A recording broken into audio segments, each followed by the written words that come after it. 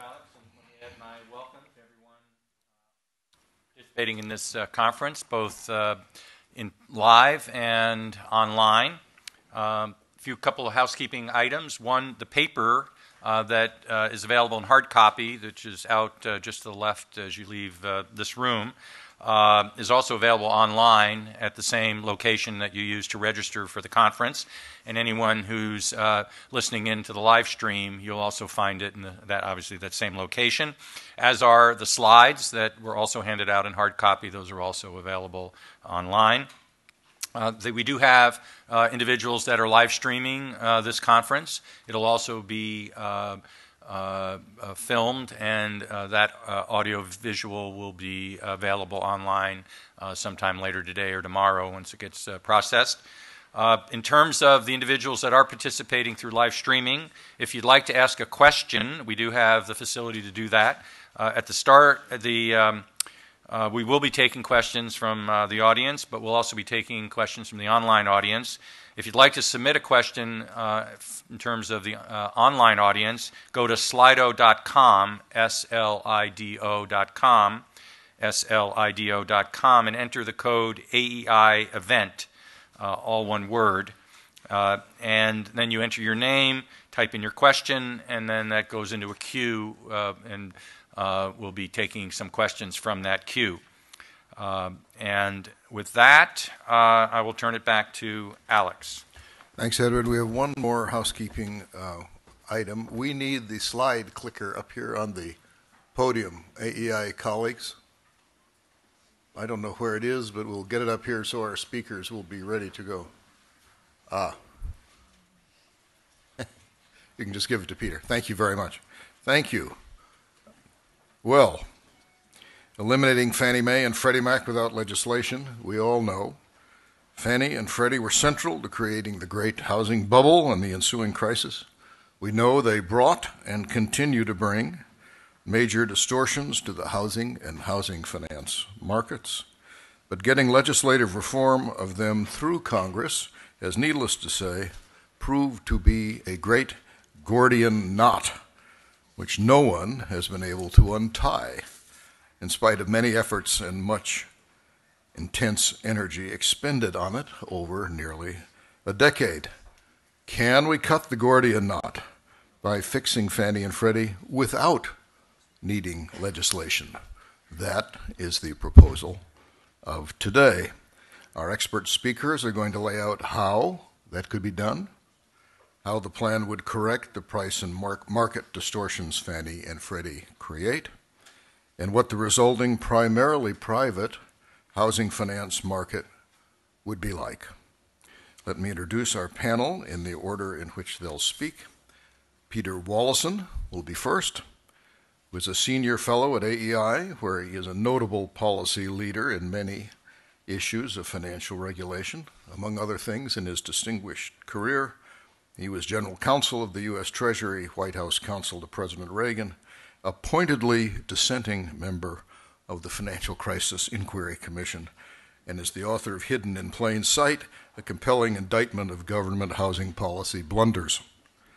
Ed Pinto is the co-director of AEI's Center on Housing Markets and Finance, which has created AEI's mortgage risk and collateral risk indices, and has designed the wealth-building home mortgage, among other things.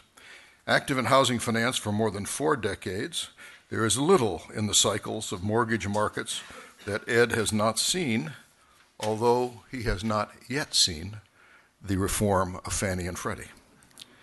Tobias Peter is a research analyst at AEI, where he studies housing and mortgage markets, including their risks, interest rates, and the effects of Fannie and Freddie. Previously, he was with the Center for Strategic and International Studies. Pat Lawler is an adjunct fellow at AEI, having been from 1994 to 2014 chief economist at the Federal Housing Finance Agency and its predecessor. There he led in the development of Fannie and Freddie's risk transfer programs, among other projects. Before that, Pat was the chief economist of the Senate Banking Committee, where he worked on the GSE Act of 1992 and numerous other banking laws. Thinking about that, I realized that these banking laws each were going to end banking crises forever as they were passed. Norbert Michel is a senior research fellow in financial regulation, financial markets, and monetary policy at the Heritage Foundation's Rowe Institute for Economic Policy Studies. His studies include the long overdue reform of Fannie and Freddie, reform of the Dodd-Frank Act, and many other issues in financial regulation and deregulation. Steve Oliner is the State Farm James Q. Wilson Scholar at AEI and the co-director of AEI's Center on Housing Markets and Finance, and a senior fellow at the Ziman Center for Real Estate at UCLA. Steve spent more than 25 years at the Federal Reserve Board in economic and financial research.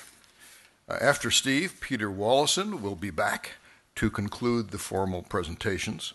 We'll then ask the whole panel to join me on the dais, and we will open the floor at that point to your questions. Unless your questions run out earlier, we will adjourn promptly at 11:30. Getting Fannie and Freddie addressed at last. Peter, the podium is yours.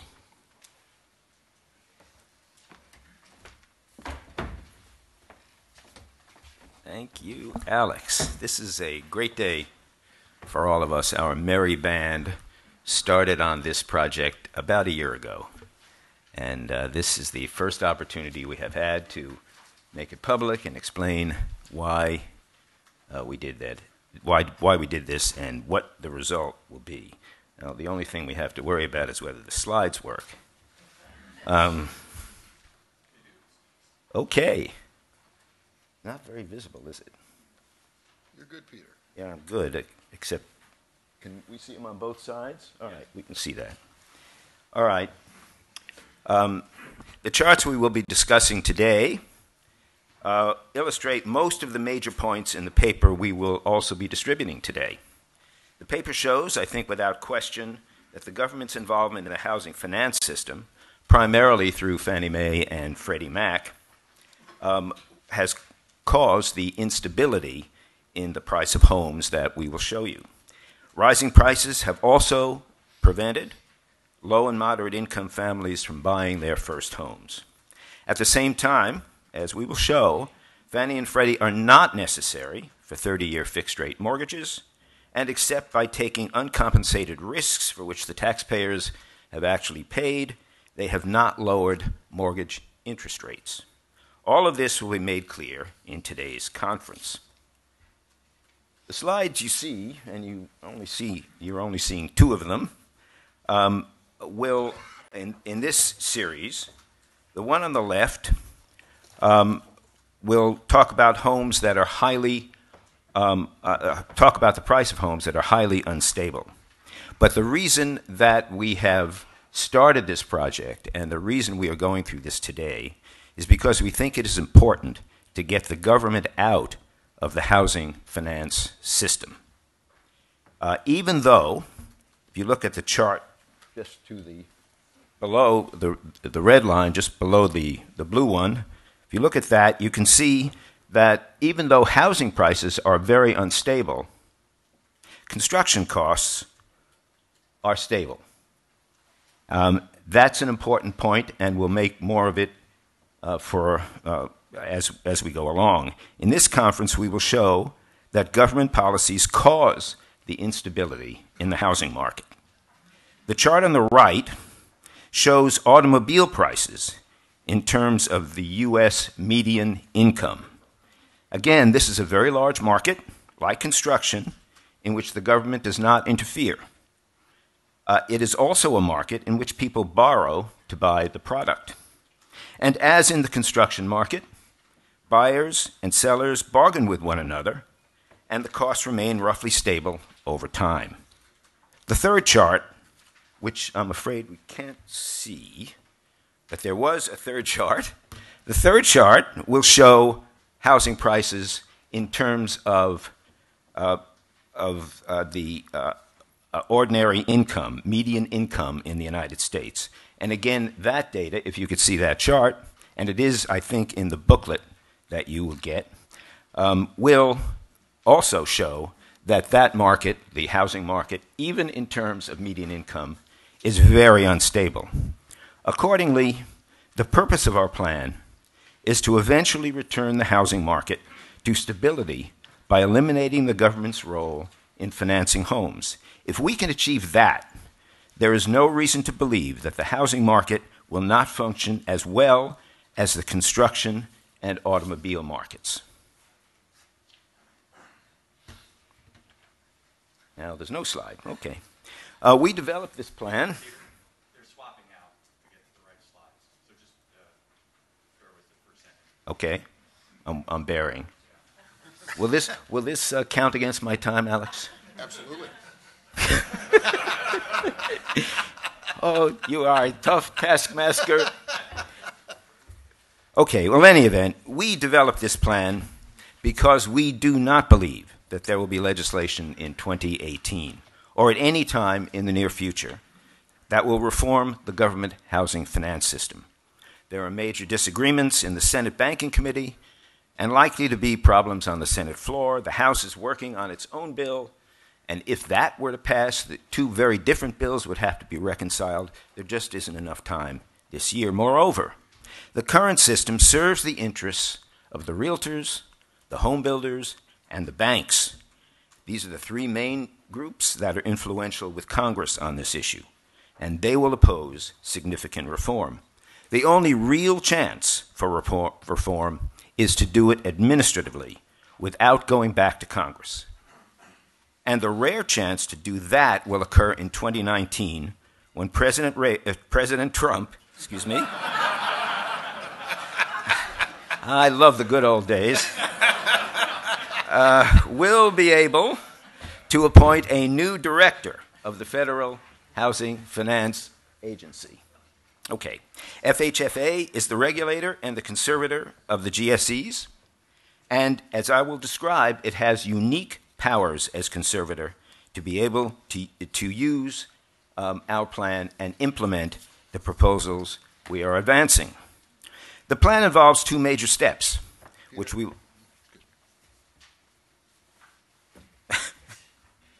What? I thought you were going to your next slide. Oh, I'm not yet. The plan involves two major steps, which we'll go through in detail in the presentation today. First, we would gradually eliminate Fannie and Freddie from the housing finance market. Second, we would reform the Federal Housing Administration so that it serves the interests of low and moderate income first-time home buyers. These steps will change the U.S. housing finance system from a government-dominated system to a stable, competitive, largely private market system operated by the private sector and based on free market principles like the auto and construction markets. This is a unique plan. No other plan will create a stable market, stable housing finance market, get the taxpayers off the hook for bailing out organizations like Fannie Mae and Freddie Mac, save the Treasury, as we will explain, billions of dollars every year, and assist low and moderate income families to buy their first homes.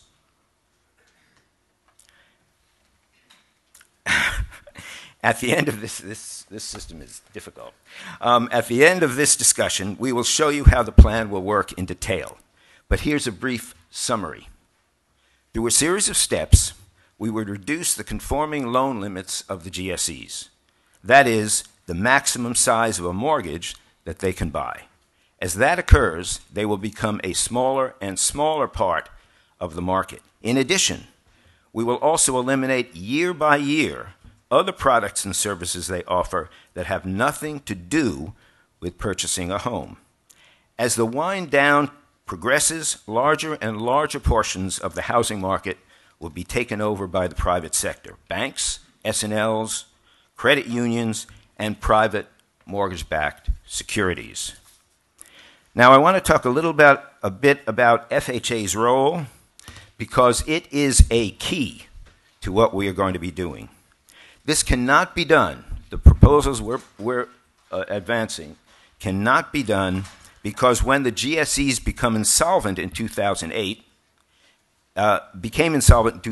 they were placed in a conservatorship run by the Federal Housing Finance Agency, which is also the GSE's regulator. As conservator, The FHFA can take steps administratively to fully implement the plan. That is, as conservator, not as regulator. In January 2019, the current FHFA director, who was appointed by President Obama, will have to leave office. President Trump will then have an opportunity to appoint his successor. If President Trump wants to achieve a permanent reform in one of the largest markets in the U.S., which is being controlled and badly run by the government, this is his chance. Thank you. Thank you, Peter. Ed.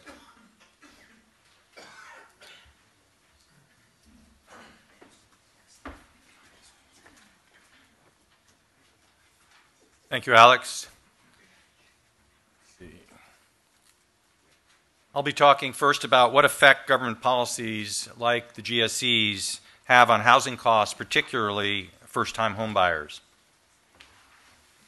Huge taxpayer losses that have occurred periodically from U.S. housing policy did not come about in spite of government support, but they came about because of government support. This is due to the fact that government housing policies create what I call an economics-free zone.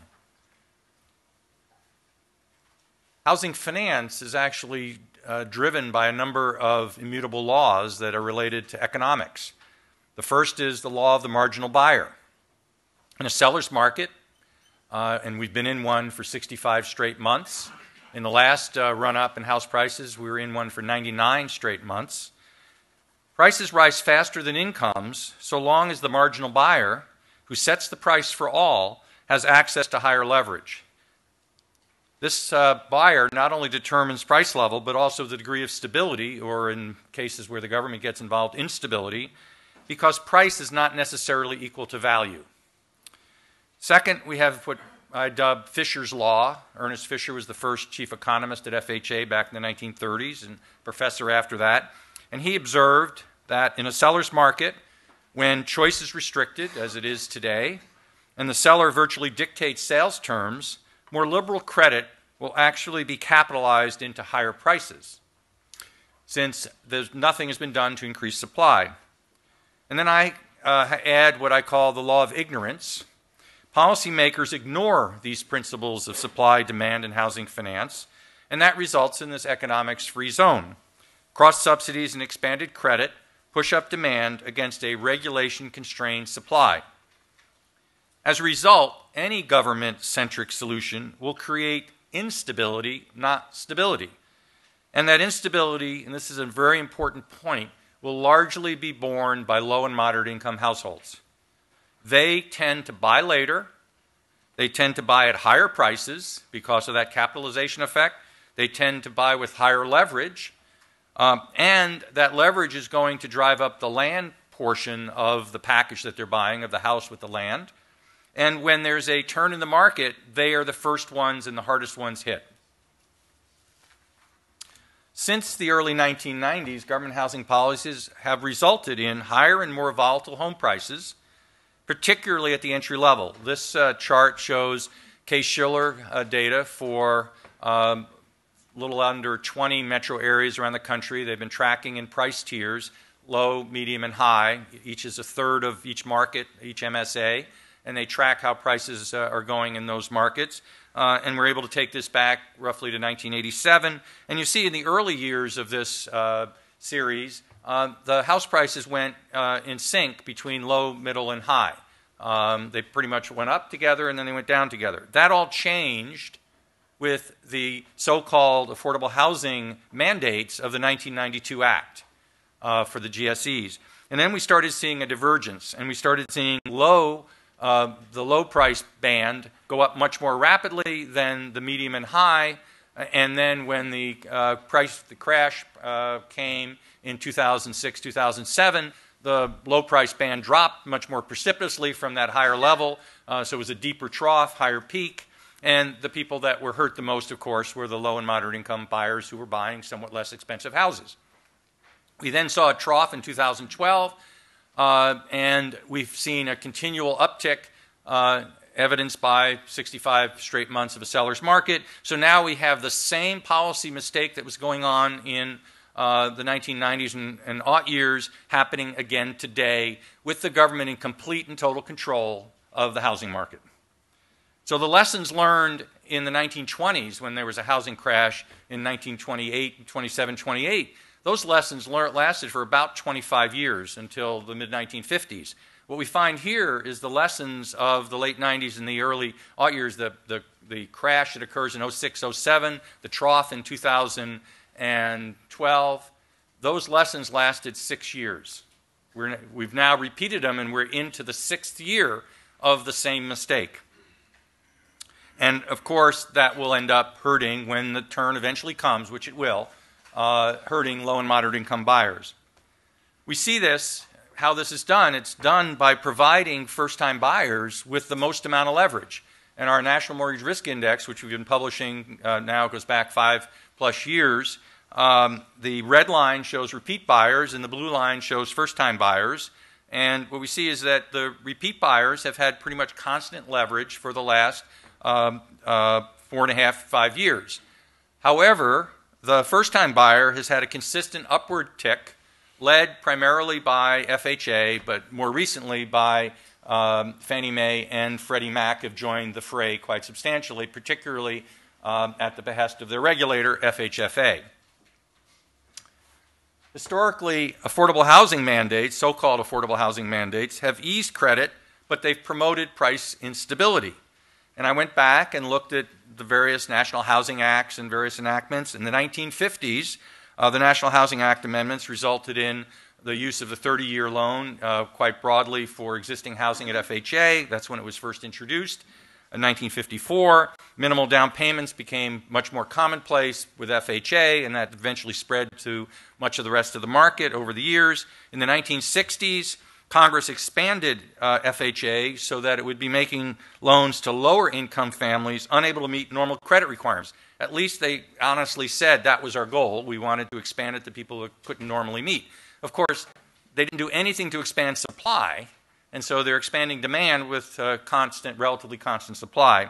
And therein, the problem that I just referred to earlier. 1977, 1995, Community Reinvestment Act requires the use of so-called innovative and so-called flexible lending standards to address low and moderate income buyers. Again, innovative and flexible just means more leverage.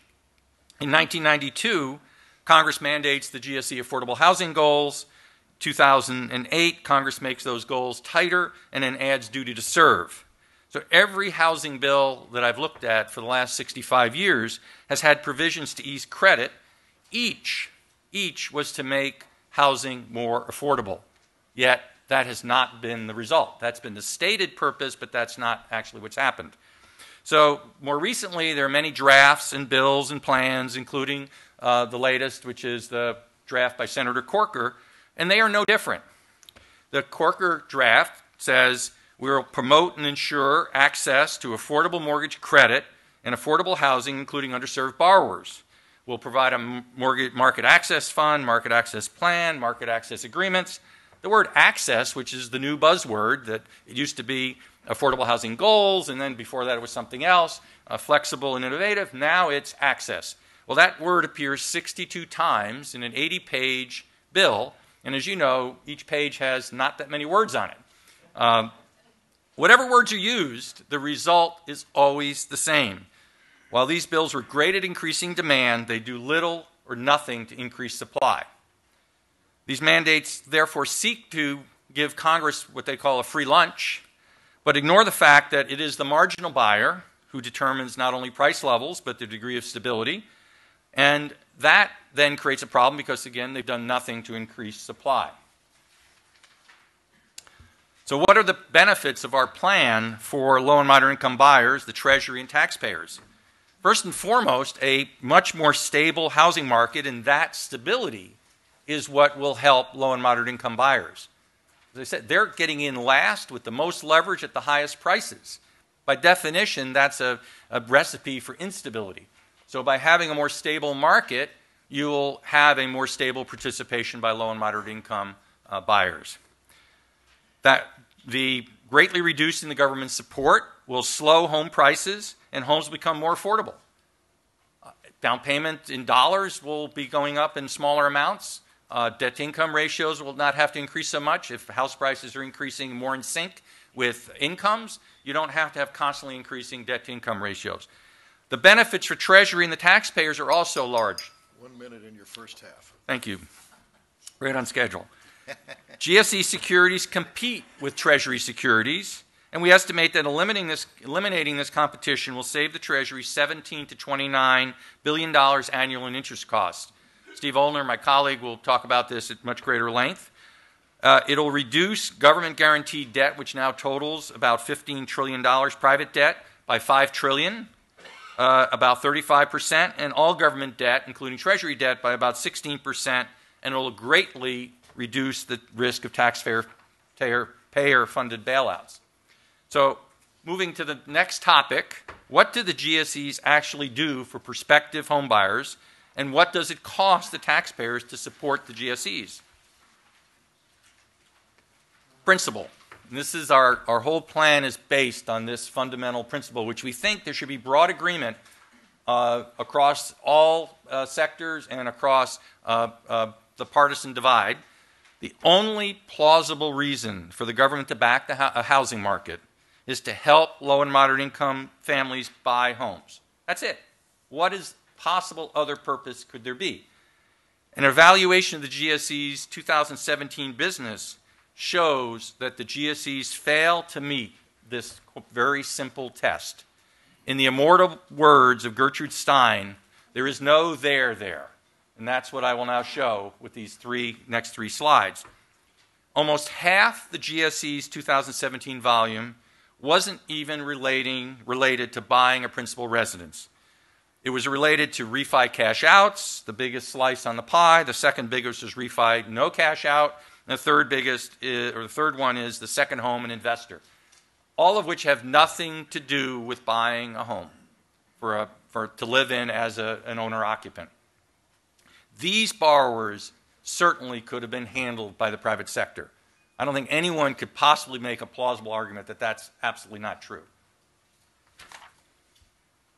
Another 41% went to help well-to-do homebuyers, of which 25 percentage points went to well-to-do repeat buyers of primary residences, and 16 percentage points went to well-to-do first-time buyers.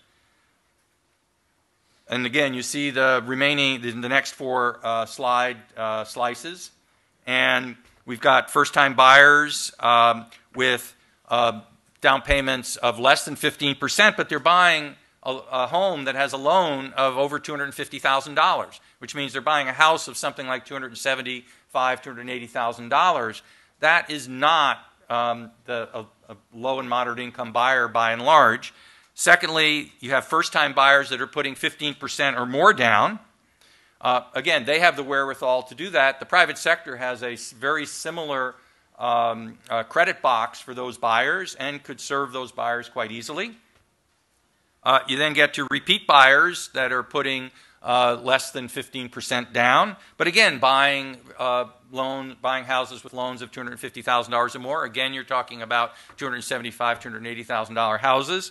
Again, these buyers all of them have very high FICOs, and so they really don't need this assistance. In the case of the repeat buyer, the median house price is $365,000.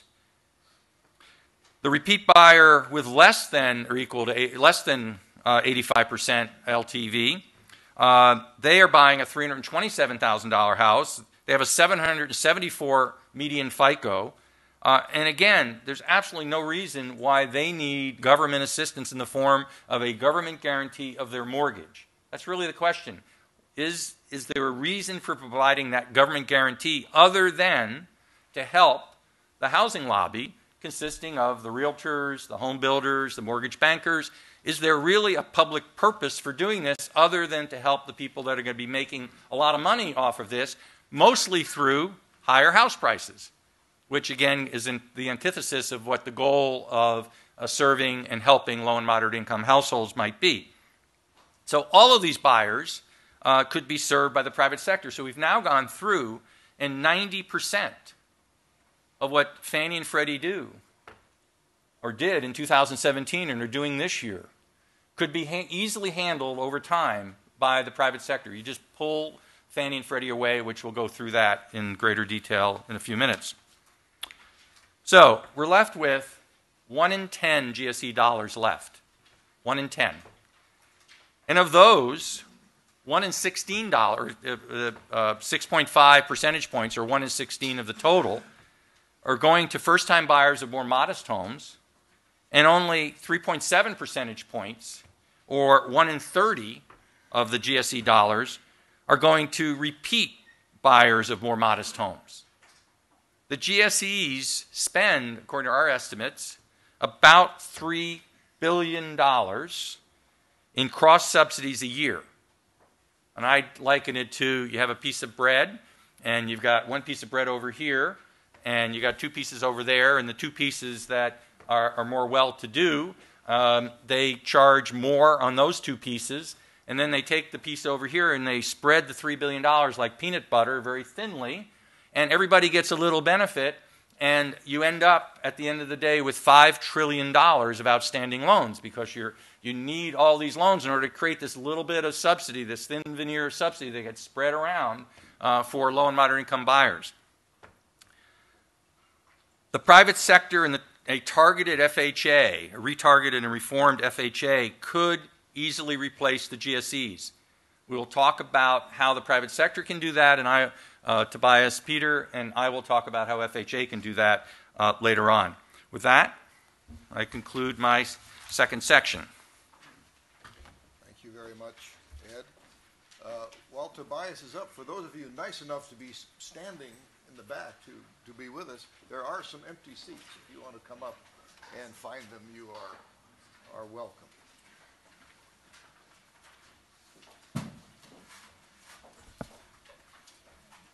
Hang on just a second, Tobias.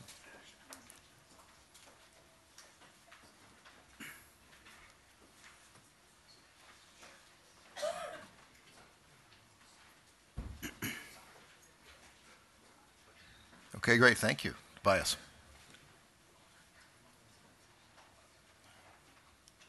All right, thank you, Alex. Without the GSEs, the mortgage market would not look radically different. It is often argued that the GSEs lower mortgage rates, that they ensure the availability of the 30-year fixed-rate mortgage, that they support homeownership, and that they lend to people with lower incomes or weaker credit profiles, all of which presumably the private sector would not do. But on all of these fronts, the evidence is stacked against these claims. Let's start with mortgage rates. The GSEs no longer offer lower mortgage rates for borrowers despite a government guarantee that allows them to raise capital at a lower cost in the private sector. The main reason the GSEs were able to charge a lower mortgage rate in the past was by taking on risk for which they were not compensated. Since 2009, the GSEs have been forced to price for risk, which has driven up their mortgage rates relative to the private sector.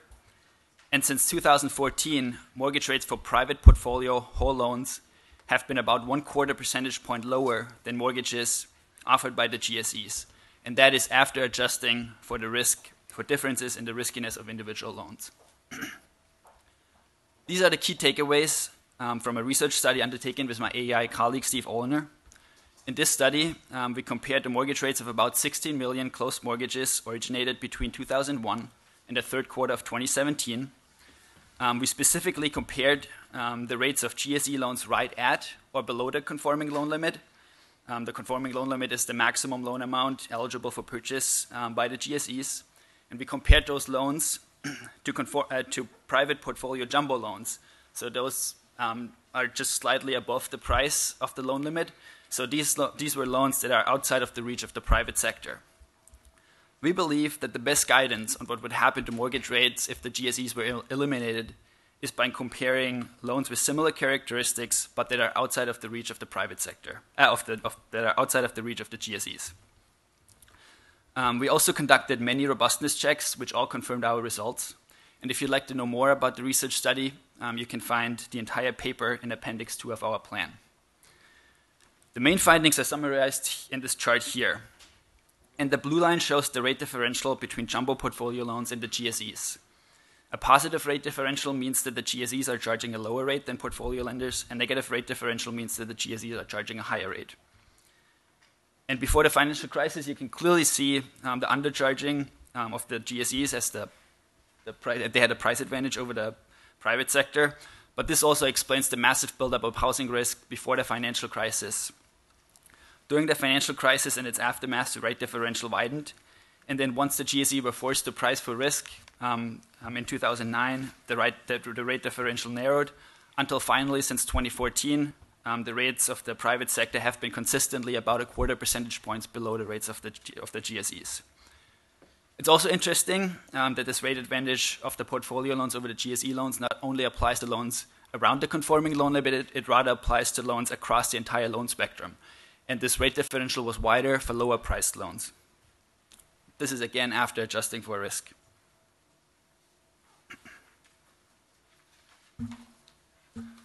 Our plan calls for a stepwise reduction of the conforming loan limits.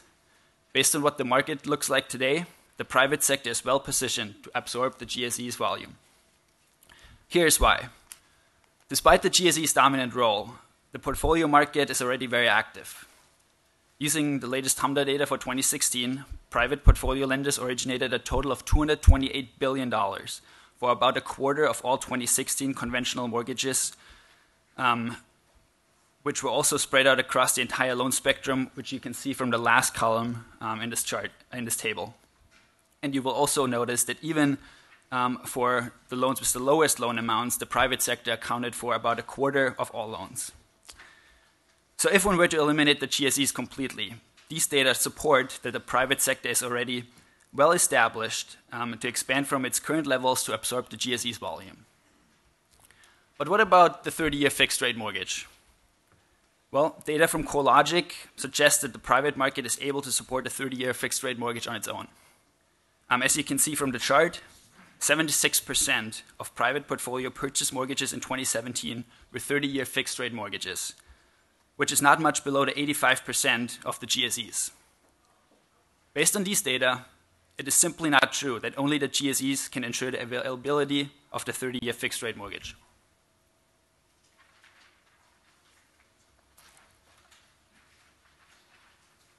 The GSE's impact on promoting homeownership is also largely overstated. In fact, the GSEs are doing a pretty poor job of serving low and moderate income borrowers. Of all the mortgages that the GSEs acquired in 2016, so that is counting refinances, second homes, investor homes, and primary purchase loans, only 14%, so that's 1/4, only 14% went to buyers with an income below the area median purchasing a primary residence. Furthermore, the majority of GSE borrowers are quite well off. This chart here shows the median income of GSE and private portfolio borrowers as a percent of the area median. Plan-affected GSE borrowers, those are the blue bars within the red box, had a median income 60% above the median income of all households in the metro area. These borrowers do not need a government guarantee. But what about low-income borrowers? Well, the same HMDA data show that borrowers with loan amounts below $417,000 served by the private sector had median incomes below that of GSE borrowers. And as I've shown on the previous slide, these were not just a few hand-selected borrowers. These were actually a significant part of the market. Again, from these data, one can conclude that the private sector is actually doing a better job of serving low and moderate income borrowers than the GSEs. Oops. Lastly, what about the credit box? While it is true that the GSEs have a somewhat wider credit box than portfolio lenders, this wider credit box also encourages risk-taking, excessive risk-taking. We define excessive risk as having a debt-to-income ratio of about 43%. 43% was the maximum set in the qualified mortgage rule, which defined a safe mortgage. From this rule, the GSEs were later exempted, and the GSEs now can go as high as 50 DTI without compensating factors. Excessive also means lower credit scores. In this instance, I'm showing loans with a credit score below 720. And it also means loans with a high loan-to-value ratio, in this case here, above 90%.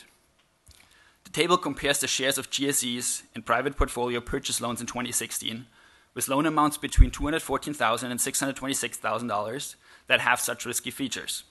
And as you can see, the instances of excessive risk-taking are far greater in the GSE row than in the private portfolio row. Nevertheless, about 2/3 of GSE borrowers would fit comfortably within the GSE lender's credit box. Many GSE borrowers, as we've seen before, are quite affluent, so they perhaps could increase their down payment, or they could also opt to purchase a slightly less expensive home. Either adjustment or both would increase the percentage of loans that would fit within the credit box of the private lenders. So eliminating the GSEs would therefore shift volume to the part of the market where safer lending practices prevail today. This would make lending overall safer while also getting taxpayers off the hook. And then final thoughts. Since 2014, portfolio lenders have been originating mortgages for about a 1/4 percentage point below the GSEs. While not every borrower may receive a lower rate, this still offers a favorable starting point to gradually reduce the conforming loan limits and thereby shrink the GSE presence in the market. Furthermore, this will demonstrate that the GSEs can be eliminated completely without adverse consequences, as the private sector is already well positioned to fill their void. And lastly, with better data available today, we have the opportunity to monitor every step of the plan in near real time, which would allow policymakers to reverse course in the unlikely event that the private sector fails to step in. Thank you. Thank you, Tobias. Pat?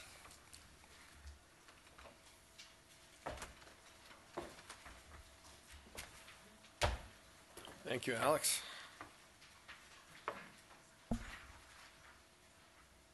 Okay.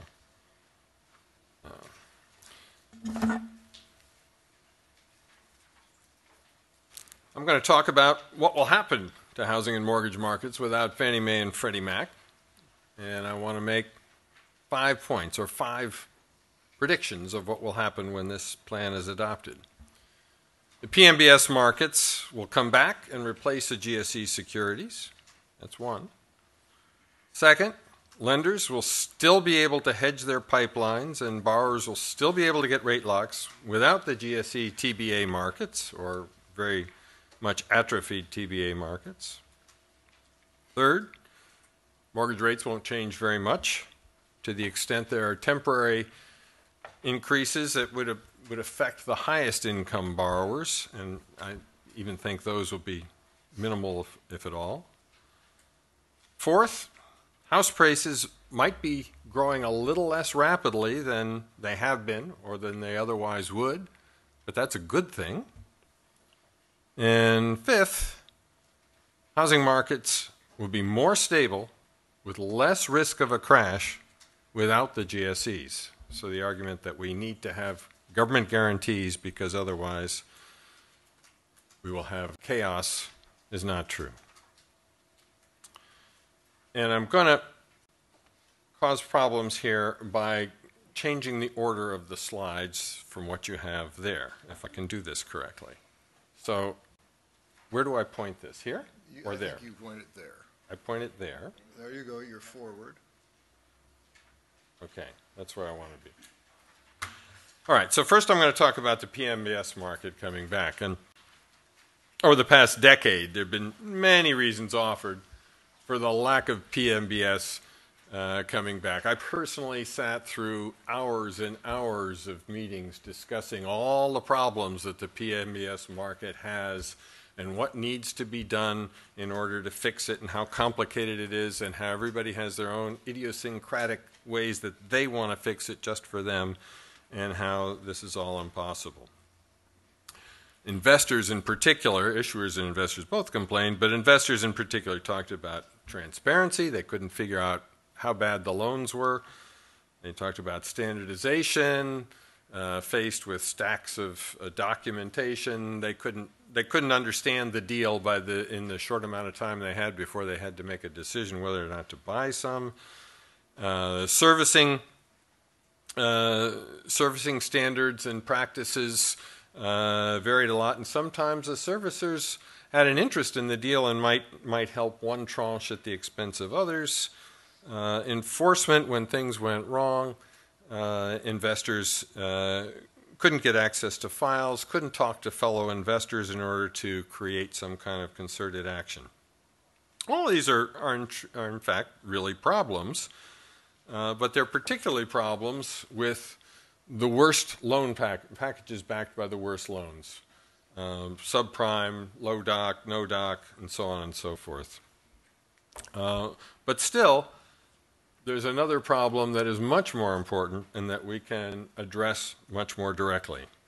And we can look at the multifamily market for a hint as to how this is happening. What we have here are 4 sets of 4 bars. Each set of bars is an average for 4 different classifications of loans within that time period. So, for example, in the first bars over here, for 4 years, what we can consider a relatively normal period, here was the average for 4 categories of CMBS: office, retail, lodging, and multi.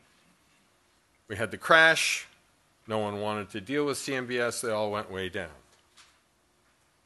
By 2013 to 2016, they'd all come back to where they were, or better, except for multifamily. And then last year is, just wanted to separate that out to get the most recent data. Everything is still fine except multifamily. Why is multifamily not recovered so much? And here's why. Multifamily, non-agency multifamily is on the bottom in blue, agency multifamily is in red. There's simply no place for non-agency securities when the agencies are dominating the market and using their incredible advantages to push everybody else aside. The single-family story is similar, but in this case, they can't go back to the 2001-2004 period, because what was boosting volume in the single-family PMBS area at the time was stuff that nobody wants to do anymore, and with very good reason. It was subprime, it was the low doc, no doc, it was the interest-only loans and so on, option arms, all that stuff. So it's good that that's not coming back. But the PMBS market can thrive if there's a space for them. Fannie and Freddie dominate anything that they have access to, because they can outprice everybody. They're subsidized. Right now, there are a lot of loans that are kind of borderline also, but there's the other issue is the startup costs. For investors and issuers to get back to develop programs in large scale, they need to have confidence that there's going to be supply of securities available, loans available, and securities available.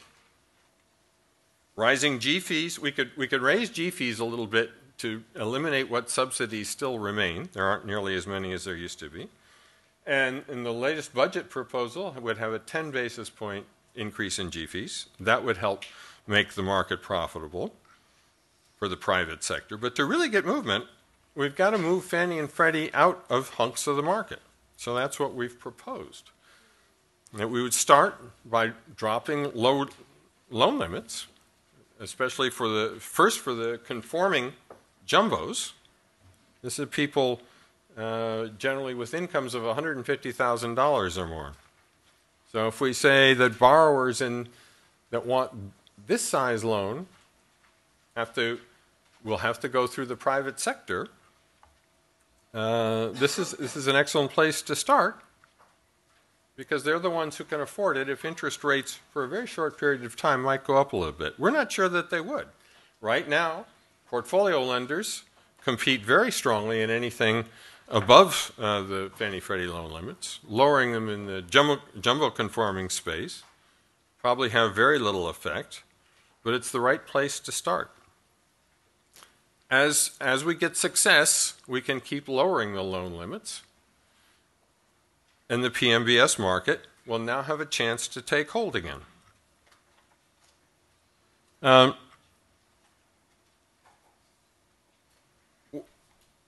Excuse me.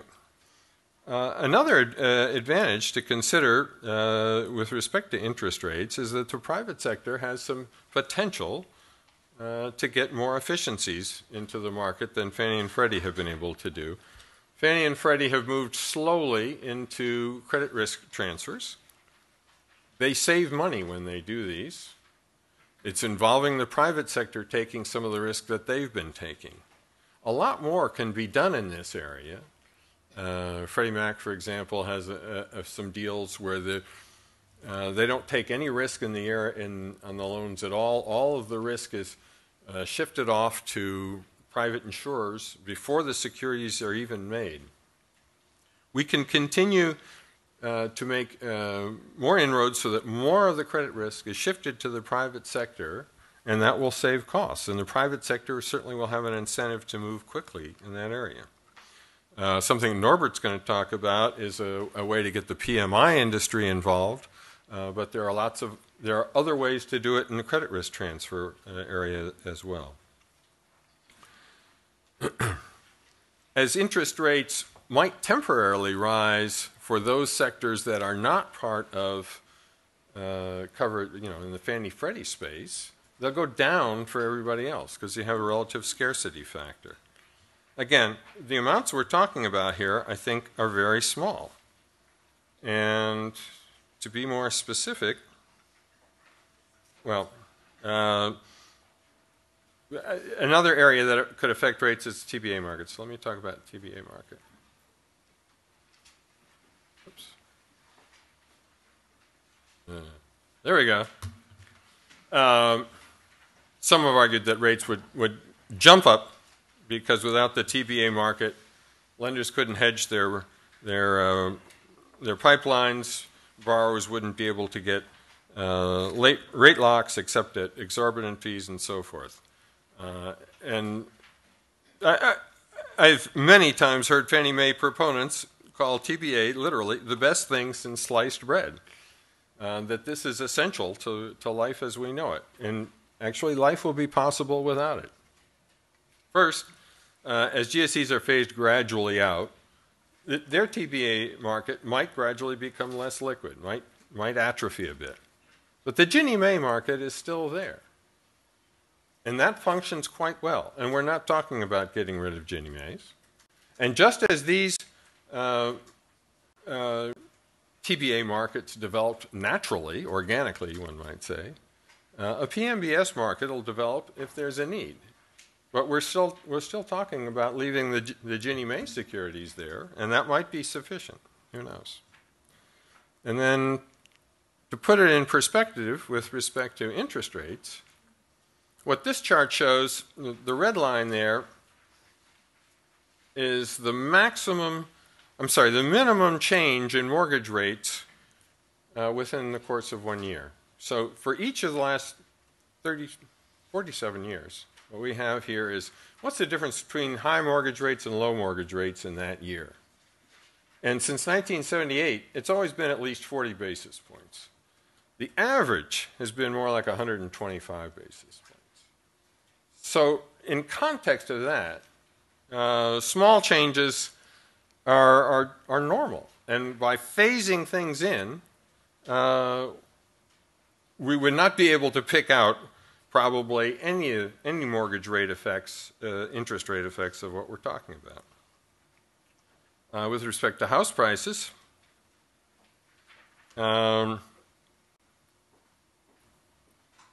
we might slow demand growth by changing the underwriting standards for Fannie Mae and Freddie Mac. And that would be strengthening the housing prices, might lower house prices, prevent or not lower them directly, but change the rate of growth. Right now, supply is way below demand, and it's really pushing up the rate at which house prices are growing, especially in the lowest tiers. It would be good to slow that down. Give people more first-time home buyers a better chance. Finally, if we do reduce spending by upper-income people on bigger houses, this is a good thing for the economy because this is taking a scarce supply of national savings and channeling it into resources that don't increase productivity. It would be much better to channel them into, for example, education or plant and equipment or something like that. And finally, is the issue of stressful times. Don't we need the GSEs to prevent a disaster? I think we need to remember that the GSEs have a great deal of responsibility for the problems that we actually got into, that the crash was, in fact, in important part because of the GSEs, not in spite of them, both directly and indirectly. Directly, they underpriced risk. They kept the private sector out of the relatively safe part of the market. They pushed them into all that was remaining for them, which was the more risky loans. But they also helped create an aura that you couldn't lose money in this market. Everybody was happy to point out that there had never been a price decline at a national level since the Depression in house prices. And why was that? Well, it was partly because of Fannie and Freddie.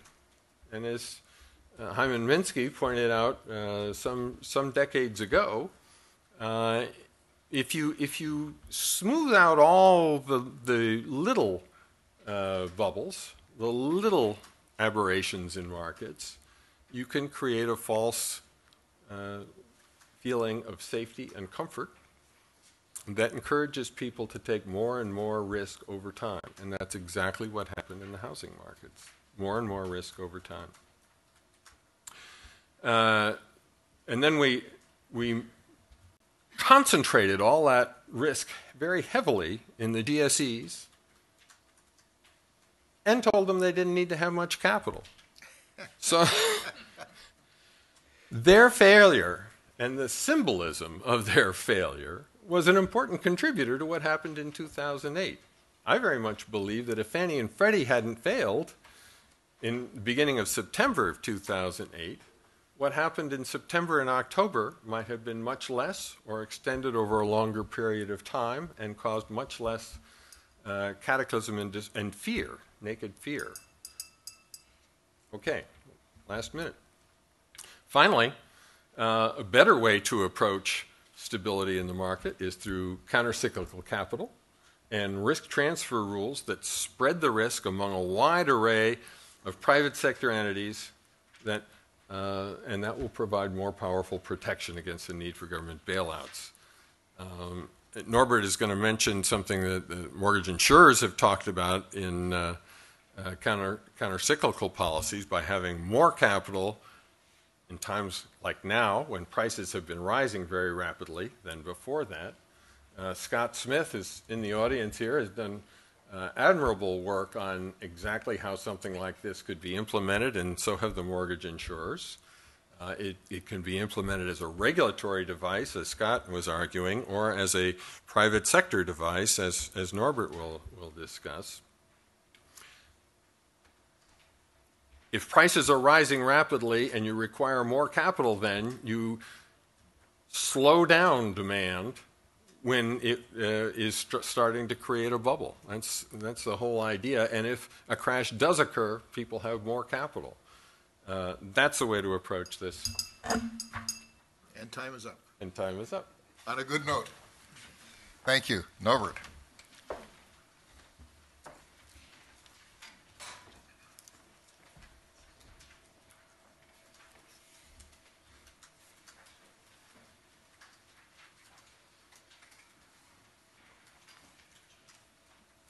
Okay, here we are. Oh, here we are.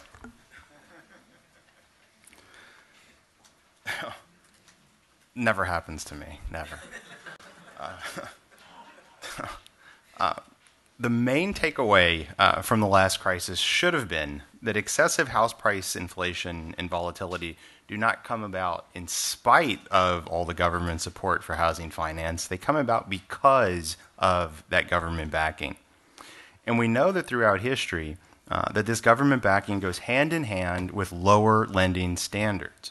From the 1930s all the way through the 90s, private sector lending standards were more restrictive than those in the government sector, and that was primarily FHA and VA. Today, even after having gone through this crash in 2008, we have government agencies and credit easing policies that are promoted by so-called safety and soundness and consumer protection regulators that are serving as the primary source of high-risk mortgage credit and once again promoting these inflationary pro-cyclical credit easing policies. So if we gradually eliminate the GSEs, the private housing finance market will remain free of those lower quality subpar, subprime loans that did lead to the crisis, and that's why we're saying that this market will remain stable. Now, people tend to ignore this fact or gloss over it, but prior to the 92 affordable housing goals, Fannie and Freddie only acquired prime mortgages, and that's no longer the case. Again, this is why a smaller GSE footprint, given our history, is likely to result in a largely prime market. Most investors, of course, are going to prefer higher quality securities. Applies here in the case of higher quality loans as well. Some will, of course, still go for higher yielding, lower quality subprime variety, but there's no reason to expect that a market would be dominated by those types of securities without excessive government backing, just like in any other securities market. Now, this is where everybody sort of freaks out and says, well, there's going to be a disaster. If we don't have the GSEs, if we don't have the government backing or some explicit guarantee, then nobody's going to get a loan. That's the high-level version, something like that. But was it really a disaster before the GSE subprime explosion?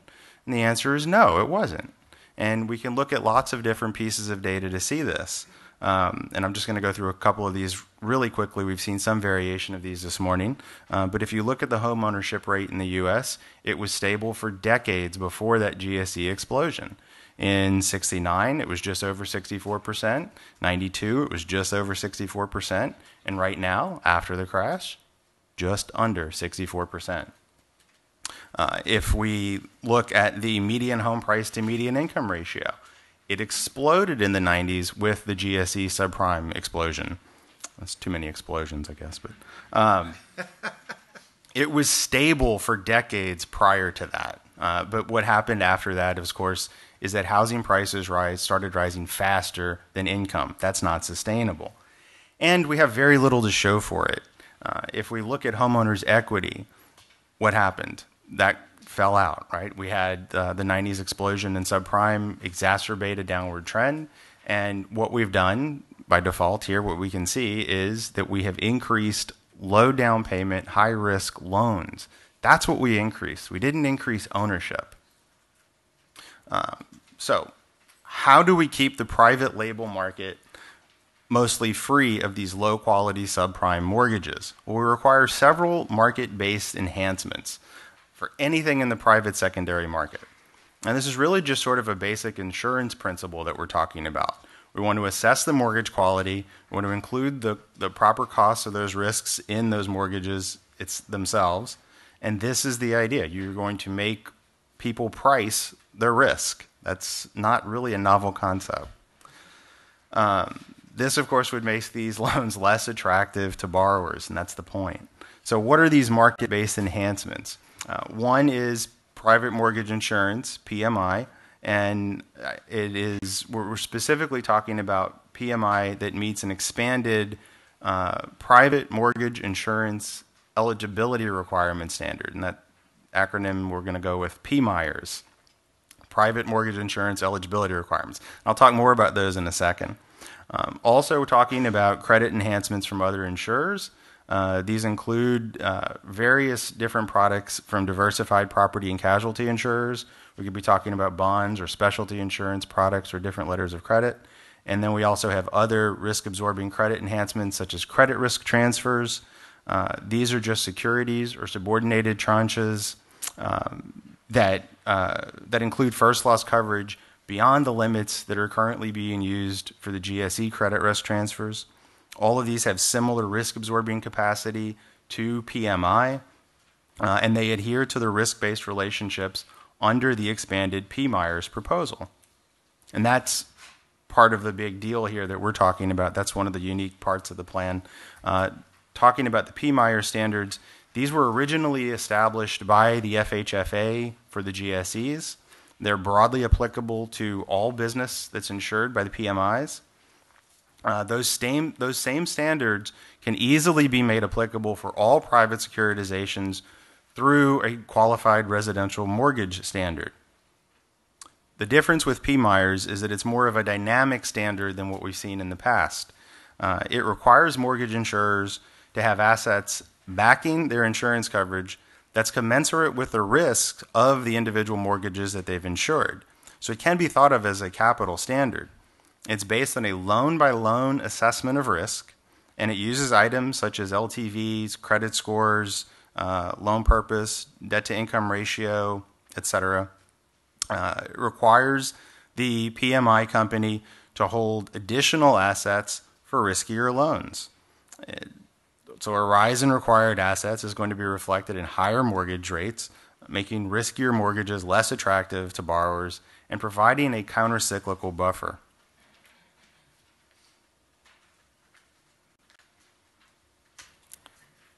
Stuck. And we also have a couple of additional countercyclical features that we were talking about.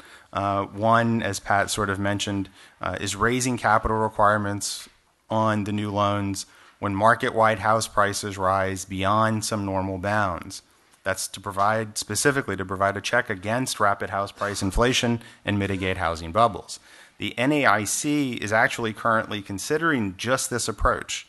Insurers have to adjust their required assets for the level of house prices relative to a longer-term trend, and also for the overall riskiness of the national pool of mortgage originations.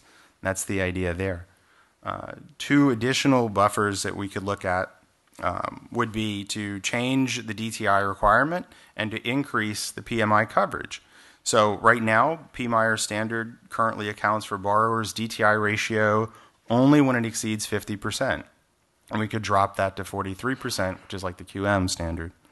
And then finally, we could expand mortgage insurance coverage so that it would insure for mortgage risk with loans that have LTVs above 60%. So the idea is to expand beyond the traditional 80-20 split. That's pretty much it. And Ed's going to come back.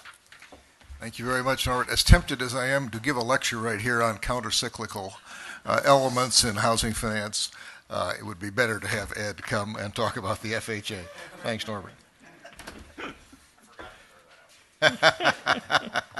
Thank you for that restraint, Mr. Chairman.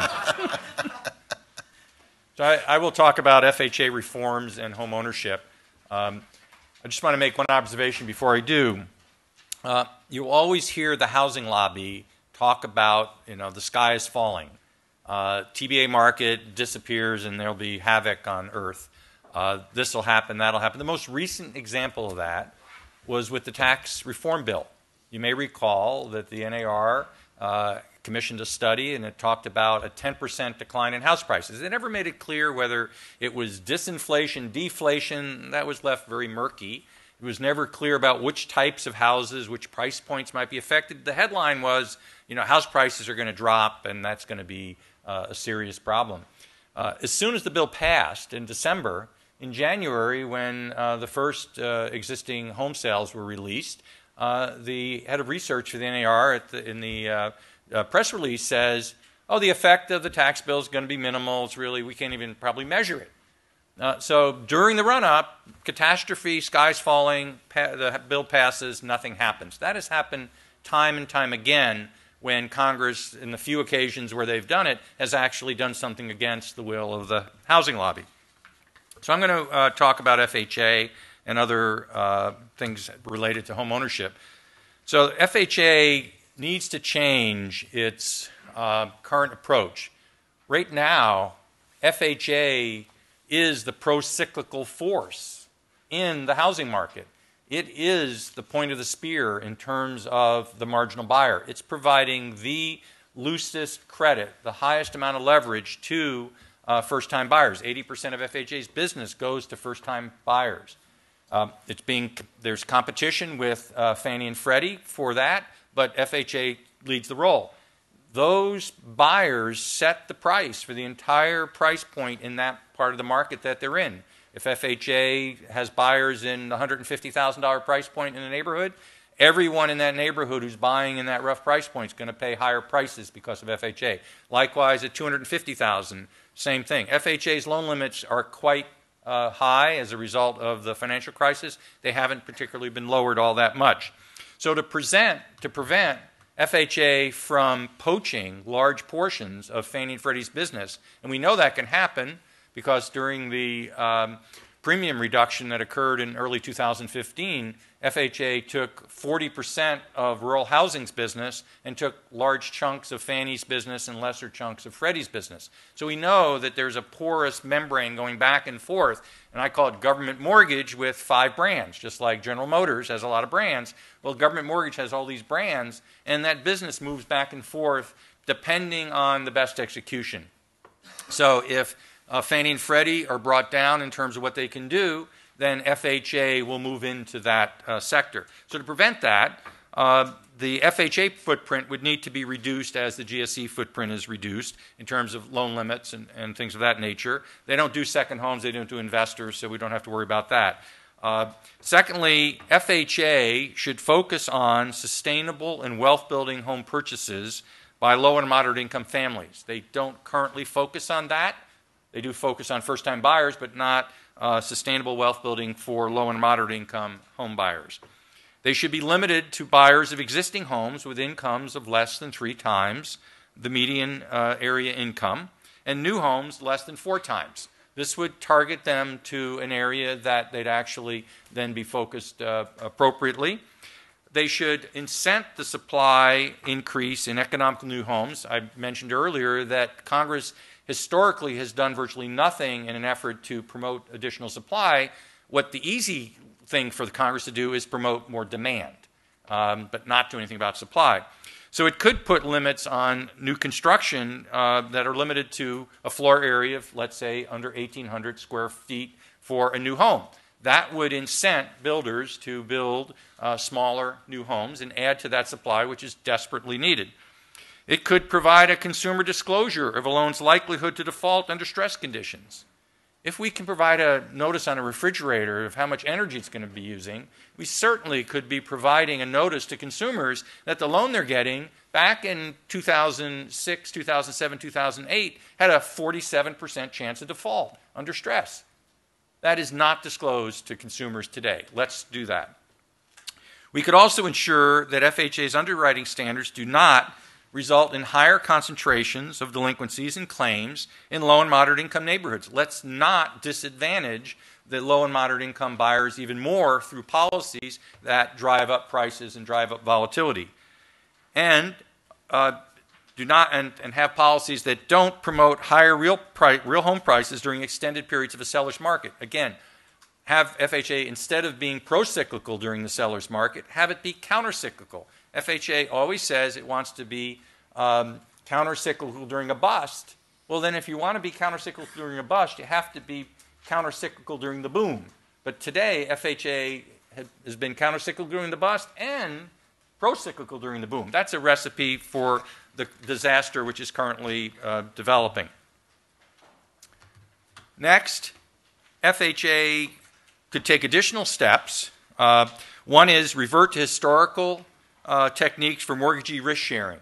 When FHA started in the 30s, there were many, many different provisions it had. It always covered 100% with a claim, but it had all kinds of things built in that actually shared a substantial portion of the risk. It might have been 15 or 20%, but it was real money and kept the mortgagees from taking on excessive risk. Today, there's no such stop on that, and that's one of the reasons why virtually all of FHA's business is currently done by non-bank institutions, the mortgage bankers that aren't affiliated with banks. It's not the only reason. There are many reasons, but that's one of them.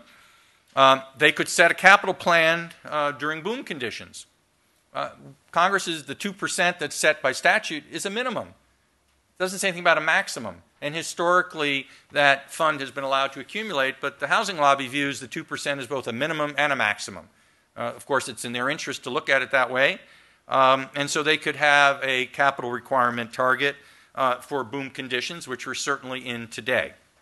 For 30-year loans, they could crowd out the 30-year loan during boom times. They could implement ability to repay and ratios that limit to 43% unless the residual income test is used, which the VA has been using for 60 or 70 years, and FHA used to use and then abandoned decades ago.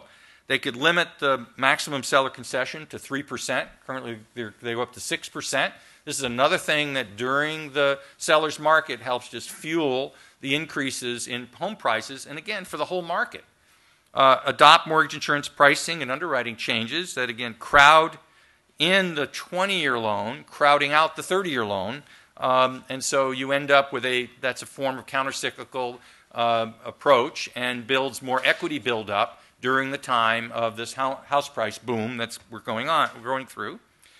I believe the HUD Secretary has the authority to implement all of these changes, and therefore these could be done administratively. I'd like to finish up on FHA by shifting to reliable wealth building as a central focus of federal homeownership policy.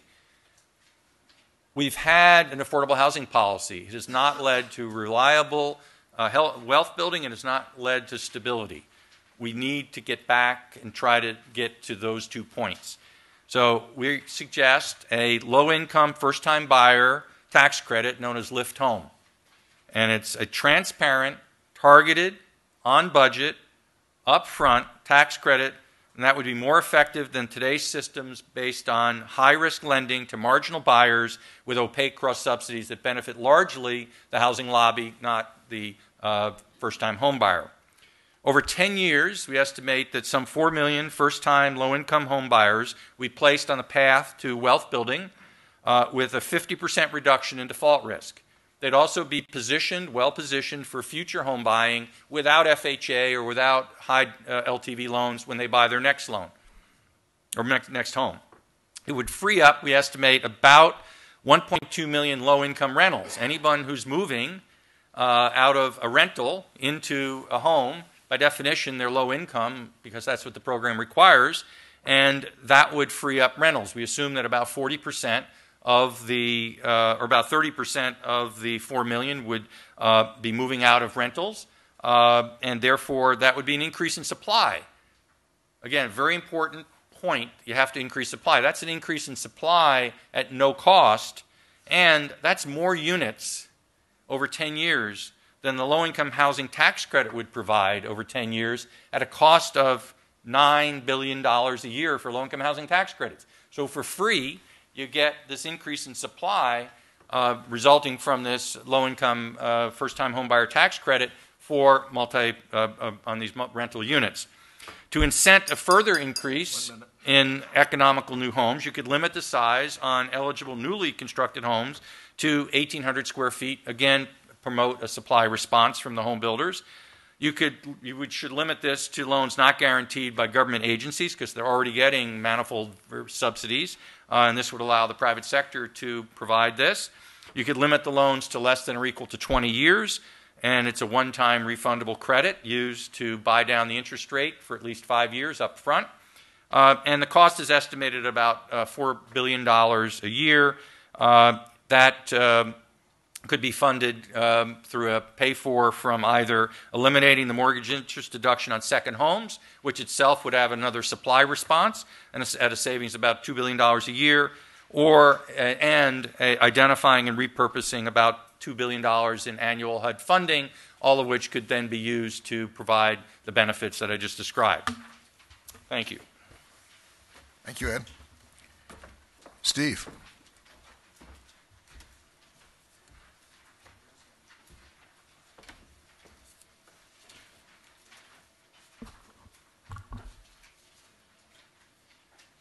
Thanks, Alex. My presentation will cover two issues. The first is the potential for cost savings to the U.S. Treasury that would result from reduced interest costs on Treasury securities. The second is the ability of the private market to step up during the transition period away from the GSEs. I'll start with the question of cost savings. So because GSE MBS has an effective government guarantee, it competes in the debt market with Treasury securities that, of course, have an explicit guarantee. And this competition raises the interest rates that the Treasury has to pay to place its debt. Eliminating the GSE competition would reduce those interest rates. The question is by how much? I mean, this is a question that has been of long-standing interest, but we get a unique window, which we exploit, into quantitatively what this might involve because of the Fed's quantitative easing program. And the QE program was the Fed's explicit attempt to lower long-term interest rates by removing the supply of Treasury and agency securities that had to be placed in the market. So the basics of QE, I know it's very familiar, but let me just set the stage. From the end of 2008 to 2014, the Fed acquired about a little more than $3.5 trillion of Treasury securities and agency MBS. The agency MBS consisted of both GSE MBS and Ginnies. The consensus view from a lot of studies is that QE did reduce long-term interest rates, but there's still an ongoing debate about how much. I mean, even in recent days, there have been papers coming out about the size of this effect. So I don't want to make this seem as though this is a slam dunk for the exact numbers that I'm going to be presenting, but qualitatively, there is a strong evidence base for QE having reduced long-term interest rates. In terms of the magnitude of the effect that we're going to be using in this presentation, I'm going to use the rule of thumb from John Williams, who is the president of the San Francisco Fed, based on his review of the existing literature. And that rule of thumb is that a purchase of $600 billion, which was the size of the QE2 program, lowered the 10-year Treasury rate between 15 and 25 basis points. Okay, so now let's use that starting point to try to get at what the elimination of GSE MBS might mean for Treasury rates. So there's about $5 trillion of GSE MBS outstanding today, which is roughly 8 times the size of the QE2 program. So if we just naively scale up the Williams rule of thumb by a factor of 8, we'd get a drop in the 10-year Treasury rate of 120 to 200 basis points. That's only a starting point. That is way, way above what would actually happen in any plausible circumstance. And so we scale down this rule of thumb for 3 reasons that results in a scaling down by a factor of 6. So very, very large scaling down. The first is that QE did more than just eliminate supply of long-term securities. It also signaled to the market the Fed's intent for monetary policy implemented through the federal funds rate. And there have been studies on this signaling effect. The one that I think is the most compelling was research done at the San Francisco Fed that found about half of the effect on long-term rates really came through signaling. So based on that, we take a haircut of 50% just for that factor off of the Williams rule of thumb. The second is that the Williams rule of thumb refers to 10-year Treasury debt. Well, most Treasury securities have maturities that are much shorter than 10 years. So there is research at the Federal Reserve Board that looked at the effects of QE across the maturity spectrum, finding, not surprisingly, that at the short end of the curve, the effects were very small.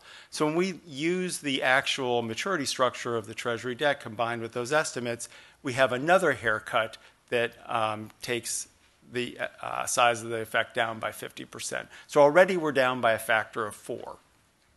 And the final haircut is because the QE purchases were of both Treasuries and mortgage-backed securities. But if we eliminate the GSEs, we're just getting rid of mortgage-backed securities.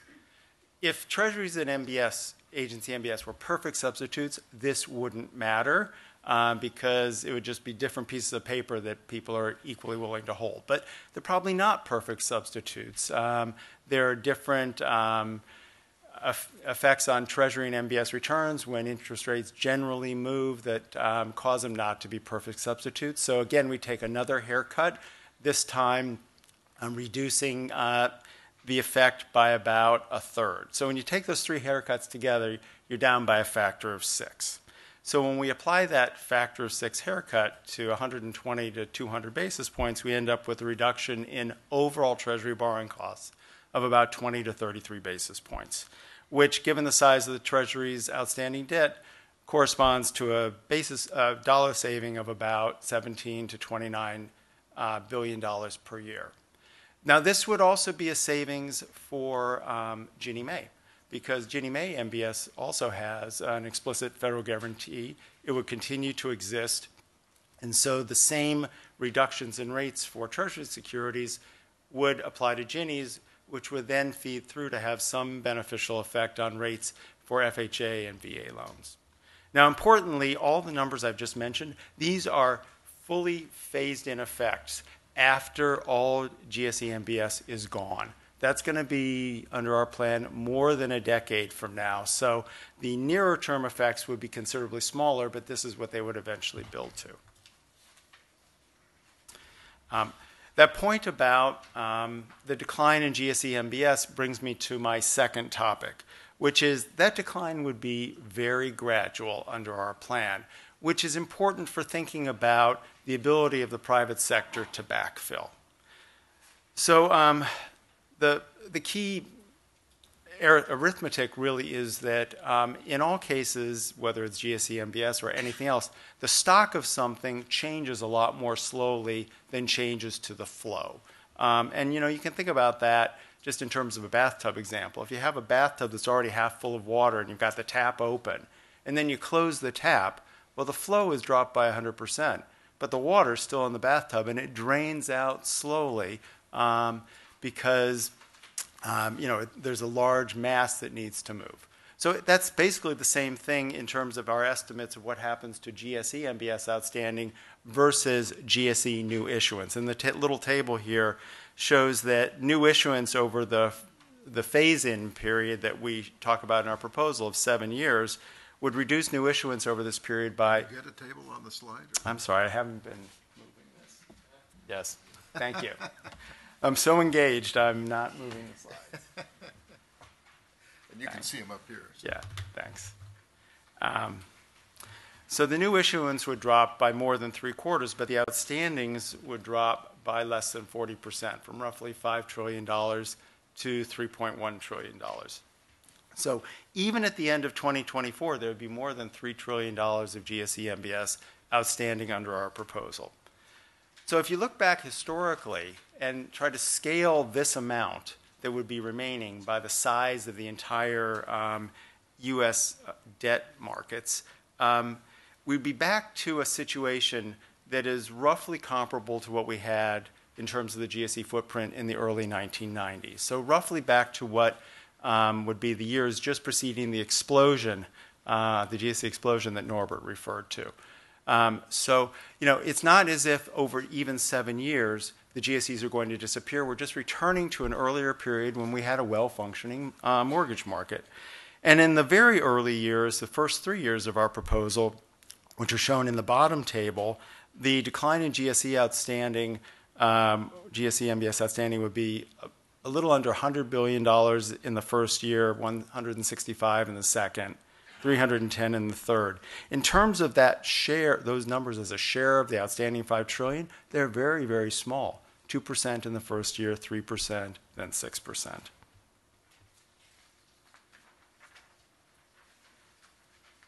The other, another perspective for gauging how much adjustment this would require is just putting those numbers in the context of the size of the whole U.S. fixed income market.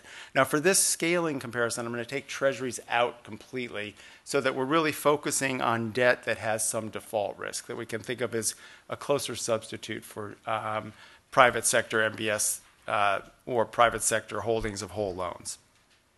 So based on numbers from SIFMA, from the Federal Reserve Board, and from the Treasury Department, our estimate is that there's about $45 trillion today of total fixed income debt, securities plus loans, if we just even put treasuries to the side.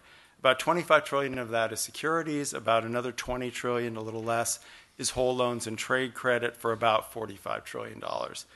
About 40 trillion of that is held by private sector agents. So if we take the US government and foreign government holdings of that debt out of the picture, we have about $40 trillion of debt that has some default risk held by the private sector. So now if we come back to the numbers that we were talking about on the last slide of how much decline there would be in GSE MBS in the first 3 years, $95 billion, $165 billion, $310 billion, and slot that into a $40 trillion market, we're talking about very, very small shares. And the shares are actually shown in the table at the bottom of the page. You know, fractions of 1%. 1 minute. Good, thanks. I'm on time. So let me, this is my last slide, and let me conclude here.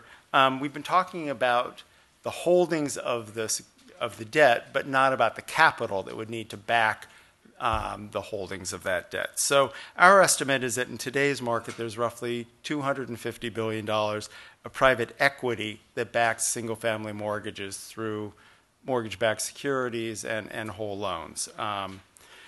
And the depositories hold about 2/3 of that. They're well capitalized. They provide a very stable base for us to then build private capital holdings. The rest comes from private mortgage insurers, REITs, hedge funds, other institutional investors. So where do we expect the additional capital to come from? For the most part, we think it will come from a revived private mortgage-backed securities market.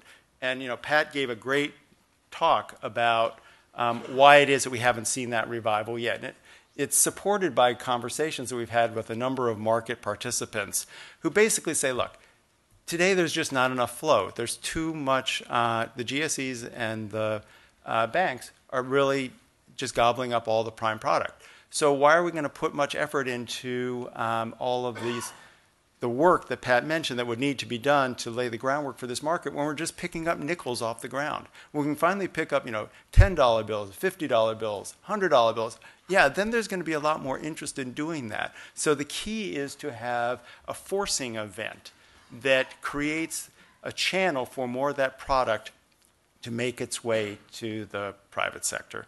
And finally, some of the capital will come from the private mortgage insurance industry. We've also had conversations with participants in that industry.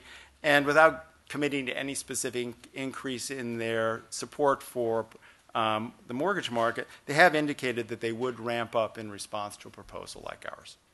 Okay, thank you. Thank you.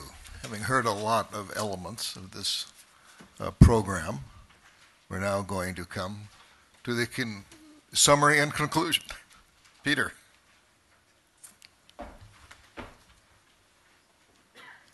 Okay, thank you. Now let's hope the system works. Yes, okay. You can all see that. We're golden. The power of the presentation you have just heard from all of my colleagues is the data. That's why we are confident that this proposal will actually succeed. All the data and the charts are in the paper that we are distributing. So you can take that with you, you can read it through, you can get the details, but it should affect, that data should affect the way the debate goes forward about the future of the GSEs. The slide that you see now illustrates the plan. I told you at the beginning that we were going to give you more details about the plan, and we've given you some summaries. But this is a chart that kind of shows how it would work. We haven't carried the numbers all the way out to the end, but we've carried them through 2024, as Steve said. And you saw that in Ed's discussion, only about 10% of all the GSE's business is directed at helping people who may actually need government help to buy their first home. So we would start by gradually eliminating all GSE activities that don't help these families. This means we would eliminate GSE activities for all other groups of borrowers, such as those who are refinancing. We believe all the items we are eliminating could easily be handled by the private sector, and government support is ultimately unnecessary. So you can do this in any order. This is the order we decided to put things in, but you could change it around and do it differently if that's what any administration that is putting this into place chooses to do. But in 2019, we would start by eliminating what are called the high-cost conforming loan limits. That's about $680,000 now in 2018. These are applicable in areas of the country, California, New York, and elsewhere, where the housing costs are very high. We don't think people who are able to buy million-dollar homes need or should have government help, nor should the taxpayers take the risk of these well-to-do borrowers. In 2020, we would make ineligible for the GSEs all non-owner-occupied homes, they're often called investor homes, and all second homes. Again, no reason for the taxpayers to take these risks for people who are buying investor homes or second homes. In 2021, we would make ineligible all cash-out financing, where the borrower takes cash out while refinancing a mortgage. This makes the mortgage riskier, as everybody knows, and there is no reason for the taxpayers to take this risk either. Finally, in 2022, we would begin to reduce what are called the standard conforming loan limits, which are about $450,000 in 2018. And we do that by 20% each year through 2024. As you can see on the chart, by the end of 2024, the total liabilities of the GSEs would be a little over $3 trillion, down from $5 trillion in 2018. And their new business volume will have been reduced by 77%. That's the end of our presentation. It's now time for questions, so I'll turn it over to Alex, and I guess all of us will come up and But get you're started already on up, that. so you just have to come sideways. Well, I'm afraid to And walk across this gap. May I ask the panel? Yeah, mind the gap. May I ask the Okay. panel to come up to the dais, and then we'll start the questions.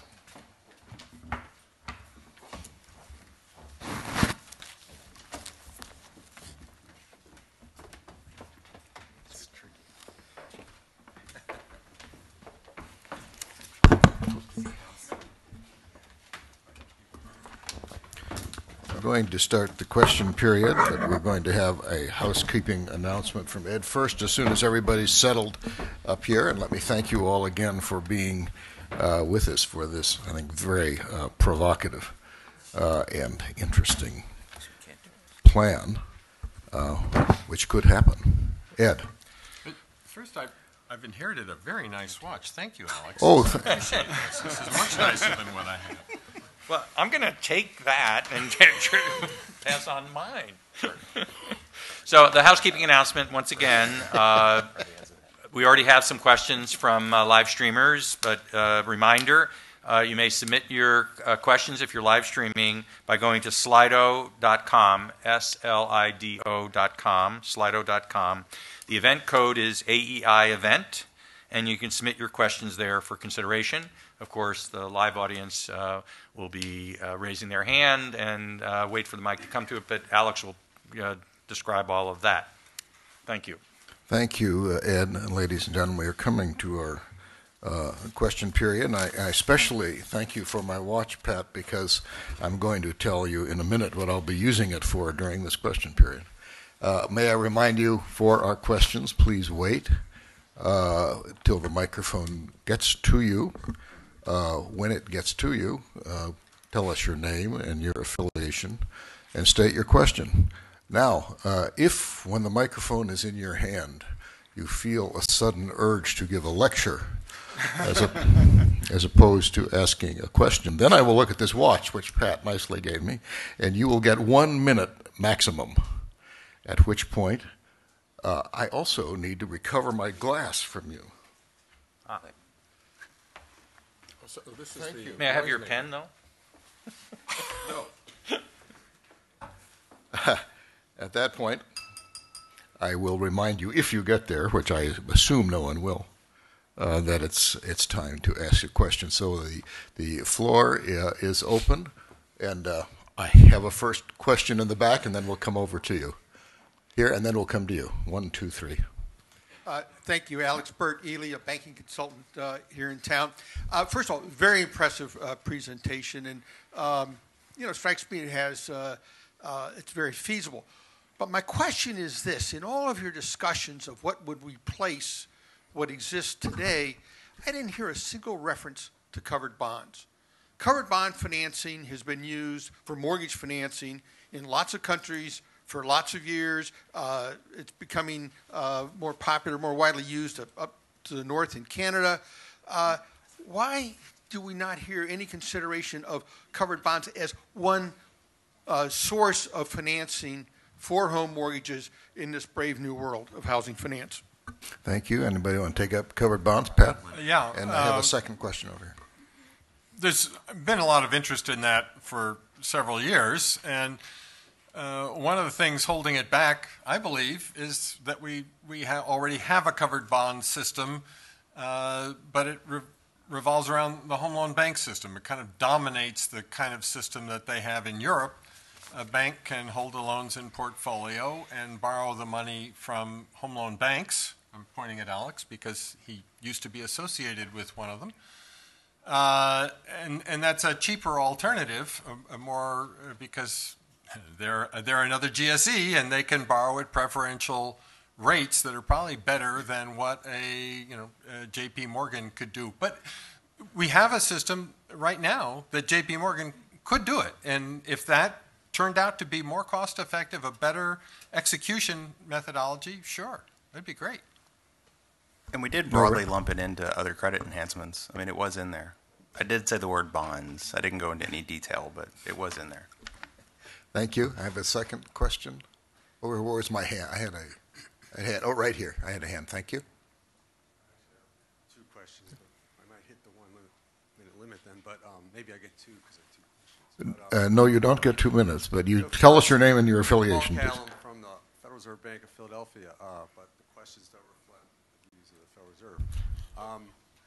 First question is, I'm going to push back a little on the idea that the private sector would be more stable.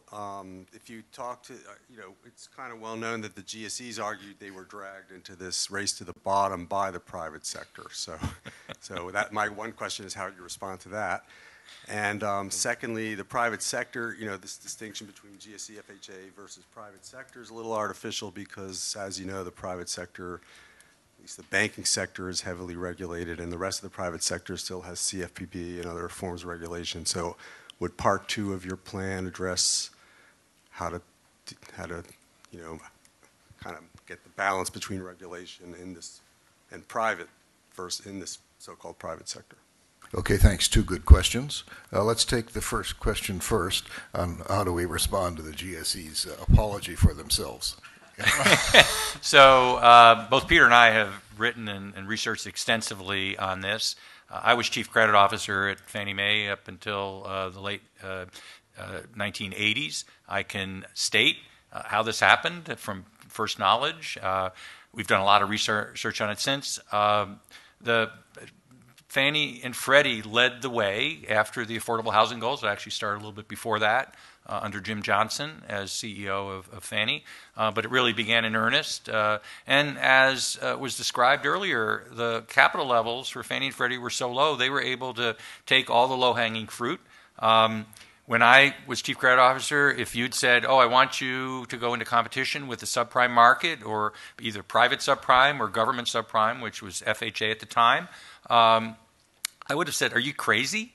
Those are distinct markets. We don't compete in those markets. It's prime." We mentioned that. So that all began. That slippery slope began in the early '90s, and the private sector was dragged along kicking and screaming. I mean, they were left with what was left, and they had to keep moving out as Fannie and Freddie moved out. We've done a lot of research on that.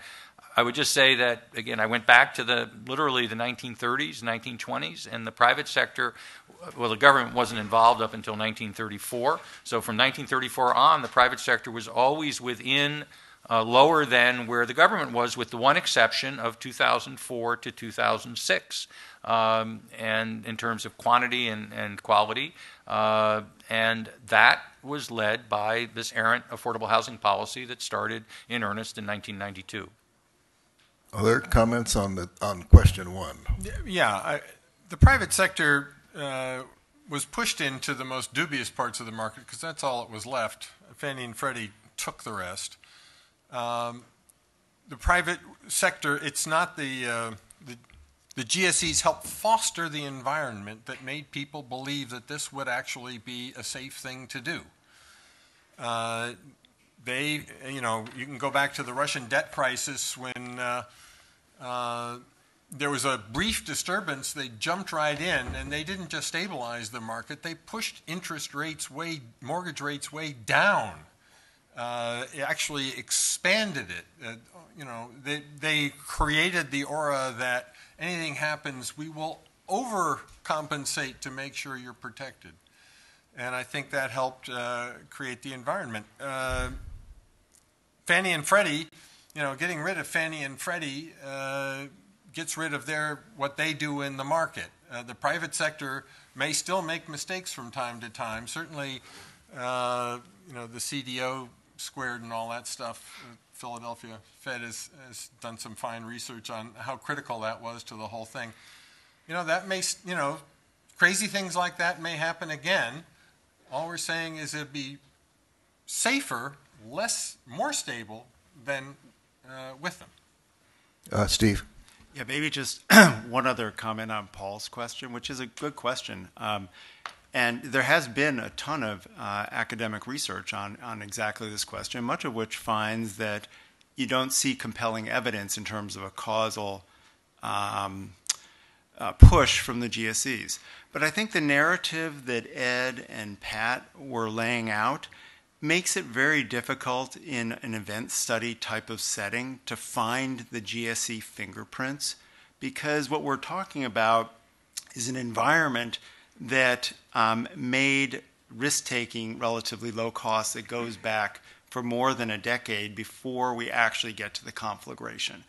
So that narrative is hard to put into a standard event study kind of analysis. So I think the story that we're telling is that the GSEs lit the match, but then other people came along and blew on the fire, and by the time the fire was really going, you couldn't really tell who lit the match in the first place from the types of studies that are often done. Peter? I'd like to add a little bit to that because it's a correct analysis in my view, but there's something else going on, and that is when the GSEs started to comply with the affordable housing goals, the first thing they did was to reduce underwriting, not only reduce underwriting standards, but particularly down payments, which created much more leverage. And you can see it in the data as the prices began to rise. What happened then in the market was that to lenders, it looked less like these loans were risky. First of all, there were very few defaults because as prices rise, people don't default, they can refinance. And so the lender said, well, there are much better mortgages out here. That is, they're richer mortgages with higher interest rates, but there are very few defaults, so there's not much of a risk. And anyway, next year, the house will be worth 10% more. So I'm really not taking much of a risk. So this whole thing builds on itself. What you have to prevent is that happening in the first place, and the way to do that is what Norbert talked about. That is some kind of counter-cyclical system, PMIERs or otherwise, to keep that under control and make sure that as mortgages get riskier, they get more expensive to make. Thanks for your very provocative question. I'll only add we mustn't forget the price effect, which was highlighted by the panel. Fannie and Freddie were inflating all, not just subprime prices, all house prices in the entire economy, setting up, of course, the massive fall. we're going to come to you, but we have a second question. The question, I think, was, are banks really in the private sector? Is that a fair way to put it? And so when we count on the banks, can we count them as private sector? Anybody want to take that?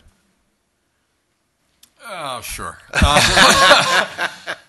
And that may partly account for the very nice pricing on jumbo loans currently. Banks have access to deposit insurance, and that enables them to do some things they maybe otherwise wouldn't do. I think it's important not to depend entirely on banks in a new system. And Norbert and I, in our presentations, tried to focus on private source, and also Steve mentioning sources of equity. We need to get sources of equity not just in the banking system. To make a safer, more stable system, we want relatively non-leveraged providers of equity so that if there is a crash, it's much less damaging to the system as a whole. All right, I'm going to take a question right here, please. Then we're going to check Ed to see what's happening with our friends via computer, and then I'll come back, Josh, to you. Thank you. Okay, here. Yes, please. It's Michael Berenson from the Morgan Lewis Law Firm. To what extent are there legal or other barriers to implementing the plan? And if there aren't any, why hasn't it been implemented sooner, before now? All right, well, Peter, I think that's for you. Yeah, I think I'll deal with that. The two things in Dodd-Frank that I think would be troublesome here is QM, qualified mortgage, and the qualified residential mortgage. We can leave the qualified mortgage aside for a moment because that's the ability to repay issue. But the question that is really interesting here is the qualified residential mortgage, which was an attempt in Dodd-Frank to create something that was a high-quality mortgage and was the only kind of mortgage that could be securitized in the private market. That was an interesting idea. But the agencies that were given the responsibility of implementing that could not agree. And in the end, what they did with a little bit of pressure, as we understand from the White House, they made the qualifying residential mortgage the same as the qualified mortgage, which is not a very good standard at all. Now, in our plan, we would assume that the agencies could get together again, and in the Trump administration, they would agree on a qualified residential mortgage that would be a bulletproof or very high-quality mortgage for mortgage securitization. That would do a little bit of what Norbert was talking about, making the mortgages better quality, but that would be the legal way that our plan would be implemented. But Peter, could I, if I follow up on behalf of the questioner here a little bit, what legal things are standing in the way of administratively taking all of the steps that you laid out so succinctly? Anything? Something was, two quick answers to both the first and second part of your question. First of all, the regulator wears two hats, FHFA director, one as regulator, so-called safety and soundness regulator, but secondly as conservator.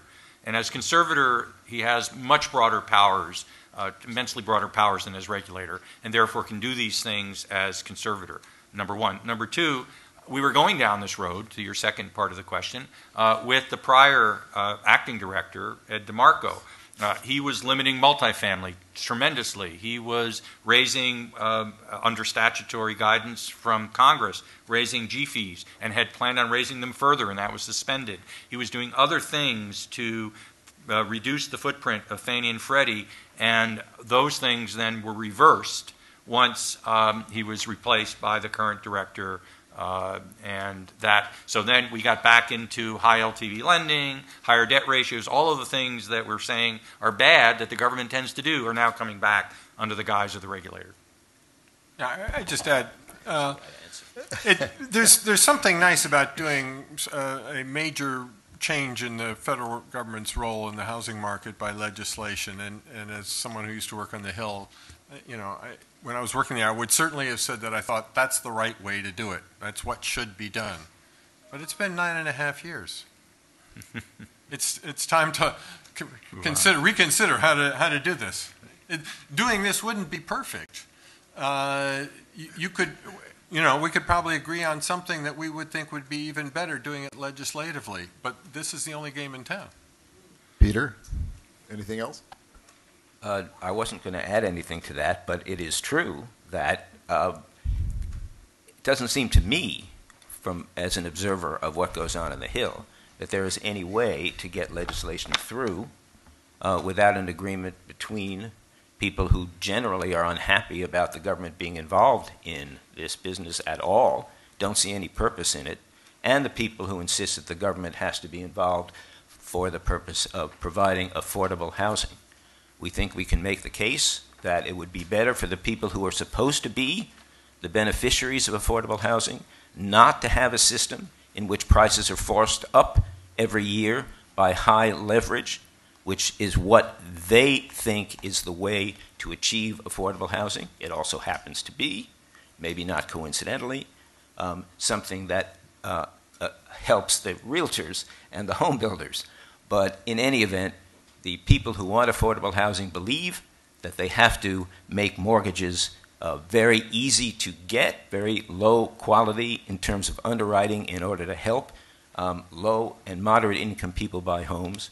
And I think we can make the case that those families would be better off without a government program, because in our economy, there is a product for everyone who wants to buy it.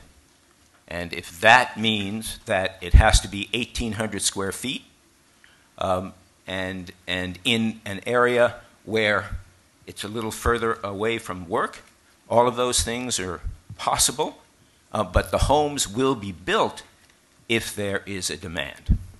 Okay, thanks. Now I want to check with Ed Yes. and questions from those who are not physically here but who are with us nonetheless. Enthusiastic questioners. Before I do that, I know the next live question is coming from Josh Rosner, and not only was Peter Wallison in 1998 in the New York Times article prescient about the role that Fannie and Freddie would play, but Josh wrote a very influential paper in 2000 or 2001 entitled a home buyer without down payment is just a renter with a mortgage.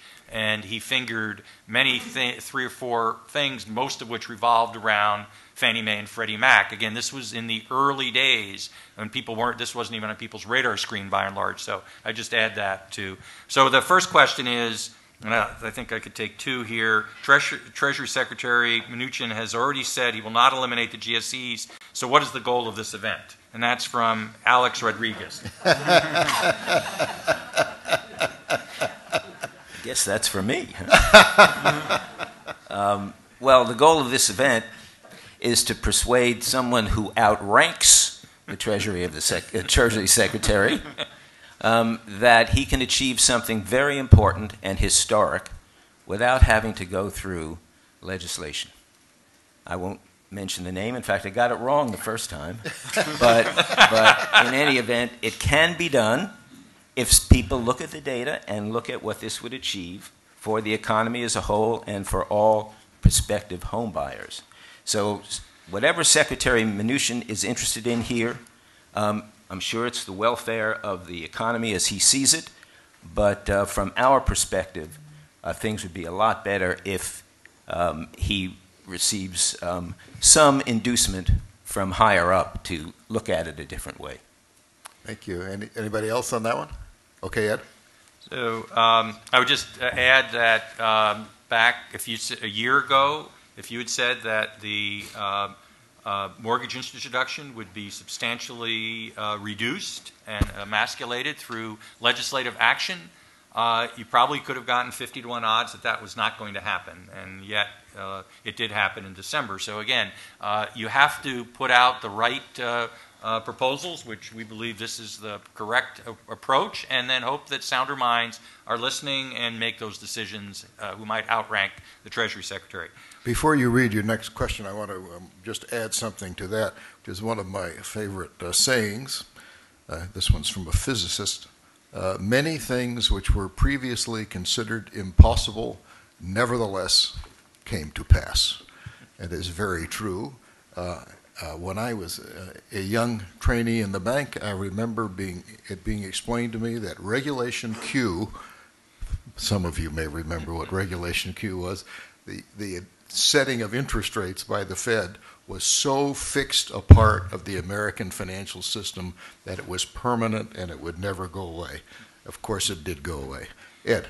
And another physicist, Albert Einstein, said, if you keep doing the same thing over and over again and expect a different result, that's the definition of insanity, and I would call that's what our affordable housing policy has been. So the next question is from Tom LaMalfa, and it's for Peter. Peter, why did you dissent from the FCIC's final report?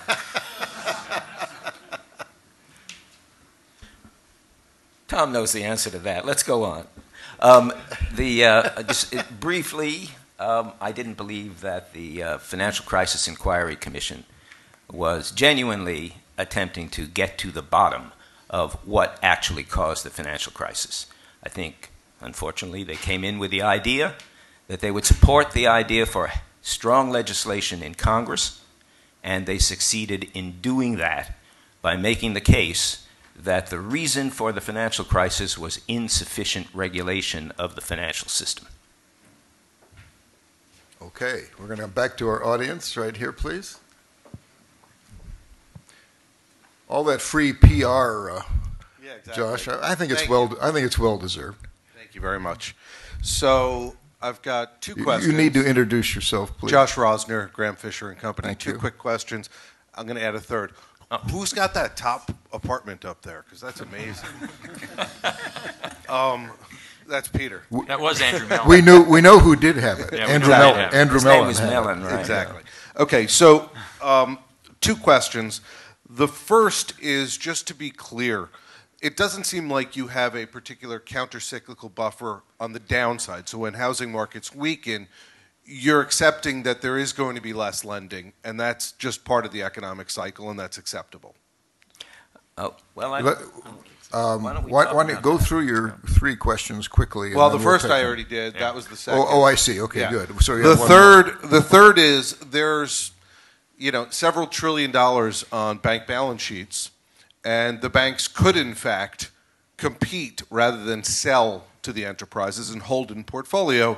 But the reality is the Fed's payment interest on reserves, the tax policies, and Basel III create significant disincentives for banks to hold.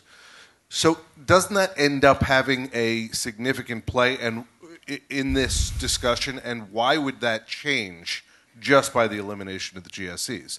Or would it lead to further liquidity constraints? Okay, thanks. Let's take question one, counter-cyclical on the downside. On question one, if regulators implement or if mortgage insurers implement a counter-cyclical capital approach, which makes a lot of sense, it's certainly something that all holders of mortgage risk should consider implementing for their own benefit, for their own internal capital models, then they will feel more comfortable about lending when house prices are cyclically low rather than cyclically high. Except, hold on. Hang on. No. That's a static snapshot, but in reality, where they don't Josh, go to the bottom. Excuse me. This isn't a debate, though. We're going to let the panelists answer the question. So capital requirements associated with a given loan would be higher when house prices have been rising rapidly and lower when house prices have been falling. So that is reciprocal, parallel, whatever. Symmetrical, perhaps, would be the word. Thank you. Ed? I would say two things. One is we have FHA, which says its role is to be countercyclical, and so it would presumably come in at that point. If we were to get it to be countercyclical during the boom time, which it's not, it's procyclical. That's hard to do. But secondly, Congress and the Fed can always be relied on to jump in to be countercyclical. We don't have to plan for that in advance. They will do that, and they've shown that. And so I think we need to focus on how we make this work better during the boom times, provide some countercyclical capital provisions and things like that that help during the boom times.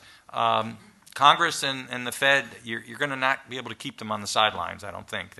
They've not shown any ability to stay on the sidelines. Anybody else on Josh's question one? Norbert. I do, and not that Congress is going to ditch Basel, but the Crapo bill, that's going to happen. Some version of that's going to happen. That's going to get passed, and that does do something to this incentive, because for banks under 10 billion who meet the community bank leverage ratio, whatever that ends up looking like, there's that part of it that gets them out of Basel, and then in addition to that, the QM standard is changed for most of those banks as well, which for anything that you hold automatically as QM. So there is, those things are not components of the plan itself, but those things are happening. But they're important, I agree. Like, without all of those things changing, there's less of an impact, and if we could change all of those things, it would be better. All right, now let's come to Josh. You have one more? Let me Okay, go add ahead. one Go more ahead. feature. Really, the best policy for dealing with really bad times is to prevent exceptionally good times. That's really the best thing that you can do, to have a more stable market that doesn't engender the same kind of potential crash. Great point. Let's come to the question of, well, the banks are sitting on all these excess reserves. How does that play into our issue of the ability of the private? We're going to say the private sector, including the banks, to play a much bigger role here. Didn't we have an event on that here? I mean, that's another one. I mean, the Fed's not going to ditch that operating system anytime soon. But I mean, I've made the case in my own writing. I know, and I am joking, but we did have an event here with Paul. George Selden's written a lot about this. I mean, the interest on excess reserve program is definitely, I would argue, holding back lending. So that is something that needs to be. I won't say we need to get rid of it today, but we need to plan to get rid of it more quickly. Yes. Other than me keep bitching about it, I don't know what's going to happen, though. Banks need to have an incentive to make loans, and competing with Fannie Mae and Freddie Mac is not an incentive. Yes. Okay. Next question right here, and then we'll come over to you. Okay. Hi, Robert Bowes, FHA. I want to touch on what Tobias put in with the price effects, where you have the private market, the portfolio lenders having a price advantage right now. And this is sort of like the Ed DeMarco strategy of like just raise G fees, like Ed just mentioned, and the private market would step in. It seems to have been reversed on the single family side. On the multifamily side, though, get back to Josh's point, you have they kept the G fees. The multifamily G fees are still super high, but the private sector doesn't come in. It's all agency. So, and that gets back to the capital standards. Multifamily doesn't have the Basel rules. So, if you know, doesn't it support Josh's conclusion that you have to do something on Basel III to have the banks get back in the business? So on the multifamily, I think when I look at what Fannie, Freddie, and Ginnie are doing, it's not so much the rate advantage, and there may be some, you know, it's not the same as single family.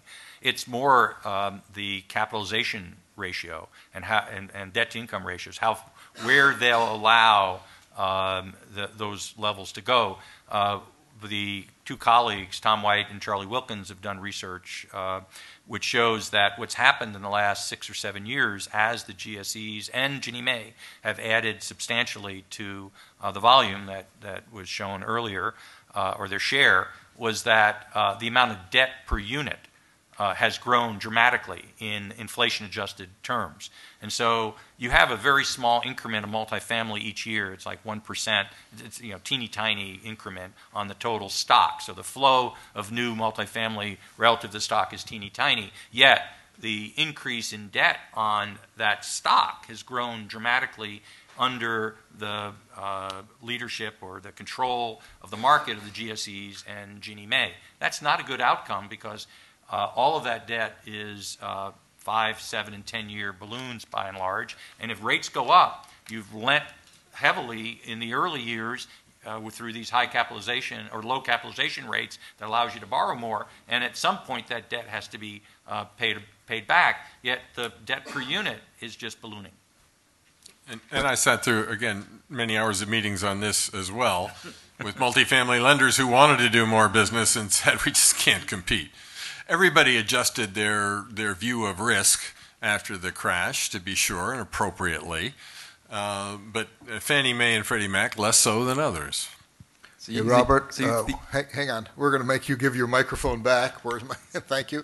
I'm going to take one more question over here, then we'll check in with Ed again on the outside. Oh, here you go. Thank you. Thanks. Tom Carpenter at Wexler Walker, boutique lobbying firm in town. I think you lay out a compelling case for how and why but we all live in the practical here in town. And so any plan that has a 5-6 year horizon that would span potentially multi-administrations, and I think you all admit Congress would be hard-pressed to keep their hands off of things. So how do you, in actuality, and especially one where you need such coordination so that FHA is reformed at the same time that you lower the conforming loan limits at the GSEs so that you don't have a flow, just in practicality, is there any way to speed this process up? If you talked about, the beginning of this is 2019 when Trump is able to name a new FHFA director. Is there any way to speed it up so that you can get that down payment and that early trajectory so that you don't have the 6-year lag where, great idea, great start, but no way you could ever actually finish the process and get where you're trying to go? Okay, thanks. Peter. I assume you're talking about during a first or second Trump administration through 2024. That was actually just a coincidence that we went through 2024. But of course our point is this, and it's relatively simple, and that is most of the arguments about change are from people who would be hurt by change. That happens in every time you try to deregulate something. The people who are regulated are against deregulation. And so if we can get the first few years done in which we have eliminated some of these restrictions or some of these activities and services that the GSEs provide but are not helping the market, after a period of time, people will say, well, my goodness, what do we need them for? And so the efforts by a later administration to come in and say, well, let's restore the government here. Let's make sure the government is back into the housing finance market will be inhibited because many people will say, we don't need the government. It's working well without the government. And most of these statements that the sky will fall, and Ed talked about some of them in his remarks, the sky will fall if we make this change. There will be a catastrophe, will turn out to be false. So I think that's the ace in the hole, so to speak, that we have in getting these things done. Some of them can't all be done at the same time. Maybe you can't do the FHA and what we're doing at the same time, but we can do some of them. And as we eliminate the government's role, more and more people will support the idea of eliminating the government's role. Tobias? Yes, and the balance that we're trying to strike here is to, if this happened all at once, there's a significant chance they would do significant damage to the market just because the private sector may not be ready to come up with these immense amounts of money that we're talking about. But if you kind of do this gradually, you'll give the private market time to adjust over time and kind of fill in the void that's left by the GSEs. So, I would add that I think what we're suggesting is it's time to drain the government housing swamp, and who better to do that than the current president, who knows housing and real estate better than any president in our history. That's what needs to be done. We have to drain the government housing swamp because it's doing bad things. You have questions? I do. Ed, from the computer. So, Michael Del Orfano has asked, is there any plan or interest in promoting local state level privatization of housing finance where equity growth for aspiring homebuyers is the principal goal? I'm not exactly sure what the local privatization is, but we think what we're suggesting with the Lift Home, low-income first-time homebuyer tax credit, requiring that those loans be 20 years or less, and then using the credit to help very substantially equalize the buying power, but reduce the risk at the same time. Then once you put that in place, then state agencies could work with that, with the private sector and move that forward as long as it's with 20-year loans or less. The key is to get this leverage down and still allow these entry-level buyers to enter the market, but not do so in a way that keeps driving the prices up, which is what we've done. Ed, could I just add one comment on that? So we definitely think there's a lot of scope for state housing finance agencies to be proactive in providing incentives for low and moderate income borrowers in their states to take out loans that build wealth. virtually all the state housing finance agency programs now for first-time and other buyers, they're all based on 30-year loans that amortize very slowly and that don't really fulfill the wealth building objective. But they certainly could be part of the solution along with the things that Ed is saying. Do you have another question you want to do there? Yes, it was Tobias. Can you talk about the better data that's available now that would help inform? Yeah, I mean, it's also in the appendix. Appendix 1, we talk about the AEI indices where we have data for. And right now we have about 99% of all the GSE loans that get securitized that show up in our data. So that's a very easy thing to track. Likewise, now with servicer data provided by CoreLogic or Black Knight, you have also a very good sense of what's happening in the market where these data cover a lot of the market and with pretty good detail. And yeah, we've been using these data, as you can see, over time, and we are very comfortable that going forward we'll be able to monitor what's happening to the GSEs, but then also to the private side. And yeah. Thank you. Let me come back here. Questions? Anybody? In the back here? Thank you. My name is Eugenio Alaman, Wells Fargo Securities. A question, I haven't read the paper, so normally, I mean, I'm not as old as my beard shows that to know why the GSCs were created, but my guess is that it was because there was no construction for the low-income individual to buy a home. What are the incentives that you have in this plan to generate?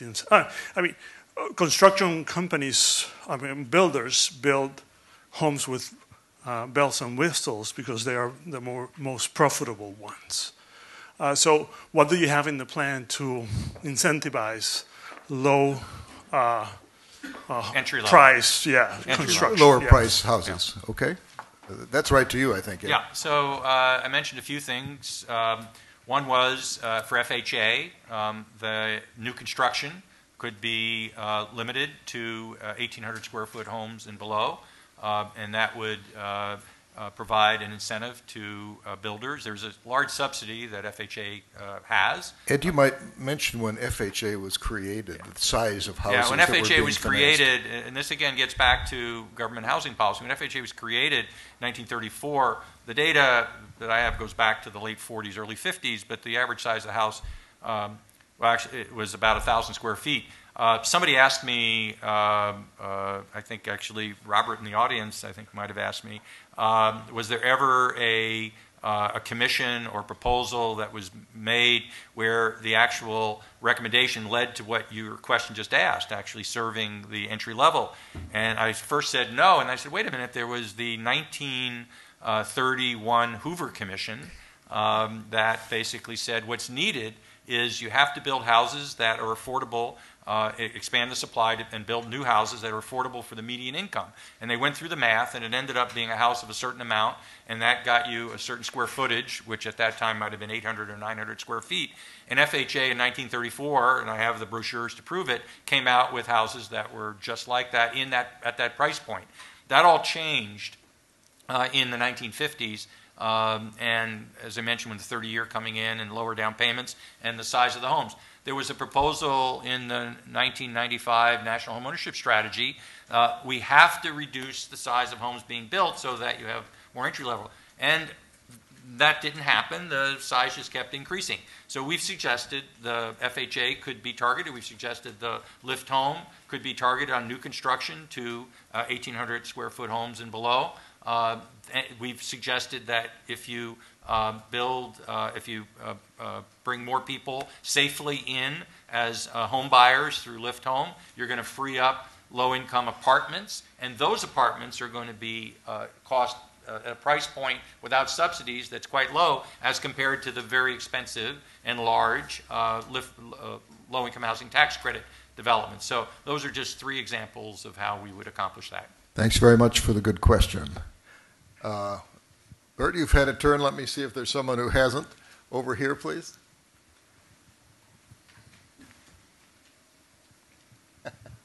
Una MacDonald, independent consultant and author. Couple of questions. Are there enough incentives for increasing supply? I think the twin effects of your own proposals, which I agree with in terms of lowering house prices, plus the tax changes, which I think will be longer and slower in effect than just the opening months of this year. Are there enough incentives for rebuilding? Second question, I have a lot of comments I'd like to make, Alex, but I certainly don't wish to give a lecture of any kind whatsoever. So my second question is, time to really challenge the GSEs and say, why do you just justify your existence when no other housing market in the world has a similar structure, except for one or two countries, I think one is Thailand, where American consultants have obviously advised GSEs to be part of the housing market, a familiar approach to me. Una, But thank you for that why excellent not just point. challenge them? The UK market doesn't need it, for example. Excellent point in the form of a question, Una. Thank you. On the first anybody on wanna take supply, that? one additional thing that our plan has is the suggestion that the second home deduction, mortgage interest deduction, be eliminated. That would actually free up second homes, which are interchangeable in many cases with primary residences, and would increase supply that's already existing. It tends to be relatively lower cost supply. The average second home that gets financed is about $200,000. There are other things that are needed, but the federal government is very limited in what it can do in this area, and so I hesitate to suggest other things. I've thought long and hard about them, but it's very hard to think of things the federal government could do without creating new problems that actually make the problem worse than we started out at. Certainly, at a local level, you have to start peeling back all of the myriad regulations that have accreted over time that drive up the price of housing, both single-family and multifamily, but that's a different conference. Peter? That question was from Una MacDonald, who has written an excellent book years and years ago before Ed and I did some work on this subject about Fannie and Freddie. It was remarkable because it was written by someone who was living in England at the time, and it was quite comprehensive. Una, we are fortunate to know, is now living in the United States, so we were able to get her questions. But one of the things you asked about was, why do we have this in the United States when no other country has anything like that except Thailand? And if you're familiar with path dependency, you would understand why we have it, because we started with at least with Fannie in 1938 for the purpose of helping banks get rid of the mortgages that they were making. And after the banks made the mortgage, they had nothing. They had to hold the mortgage, and that meant they didn't have enough cash to make further mortgages. So Fannie was authorized to buy these mortgages from the bank. Well, once you create an agency of any kind, it will find a role for itself in the future. And so one of the things that we have to recognize is that when we do this, we are creating something of a precedent which it will become very difficult to undo. I think on that note, we're about to the end, but I want to give the panelists a chance for any final parting shot they might wish to make. Peter, that was an excellent one right there. Anybody else? I think regarding that last question, if you take paper, take extra copies of the paper, or send electronic copies of the paper. We have provided the blueprint for answering that precise question. As I said earlier, there's no there when it comes to the GSEs. They are not providing anything positive to the housing market, full stop. And we've shown why they're dangerous, why they've been dangerous in the past, why they'll be dangerous again, working in concert with FHA, why that is a problem, and how this plan can be implemented safely, soundly, and lead to a better result for taxpayers, for Treasury, and very particularly for low and moderate income households who are trying to buy their first home. That's the principle that we articulated as the purpose of government involvement, and we stick by that principle, and we think our plan does precisely that. Thank you, Ed. Ladies and gentlemen, thank you for being with us, and let's thank our excellent speakers.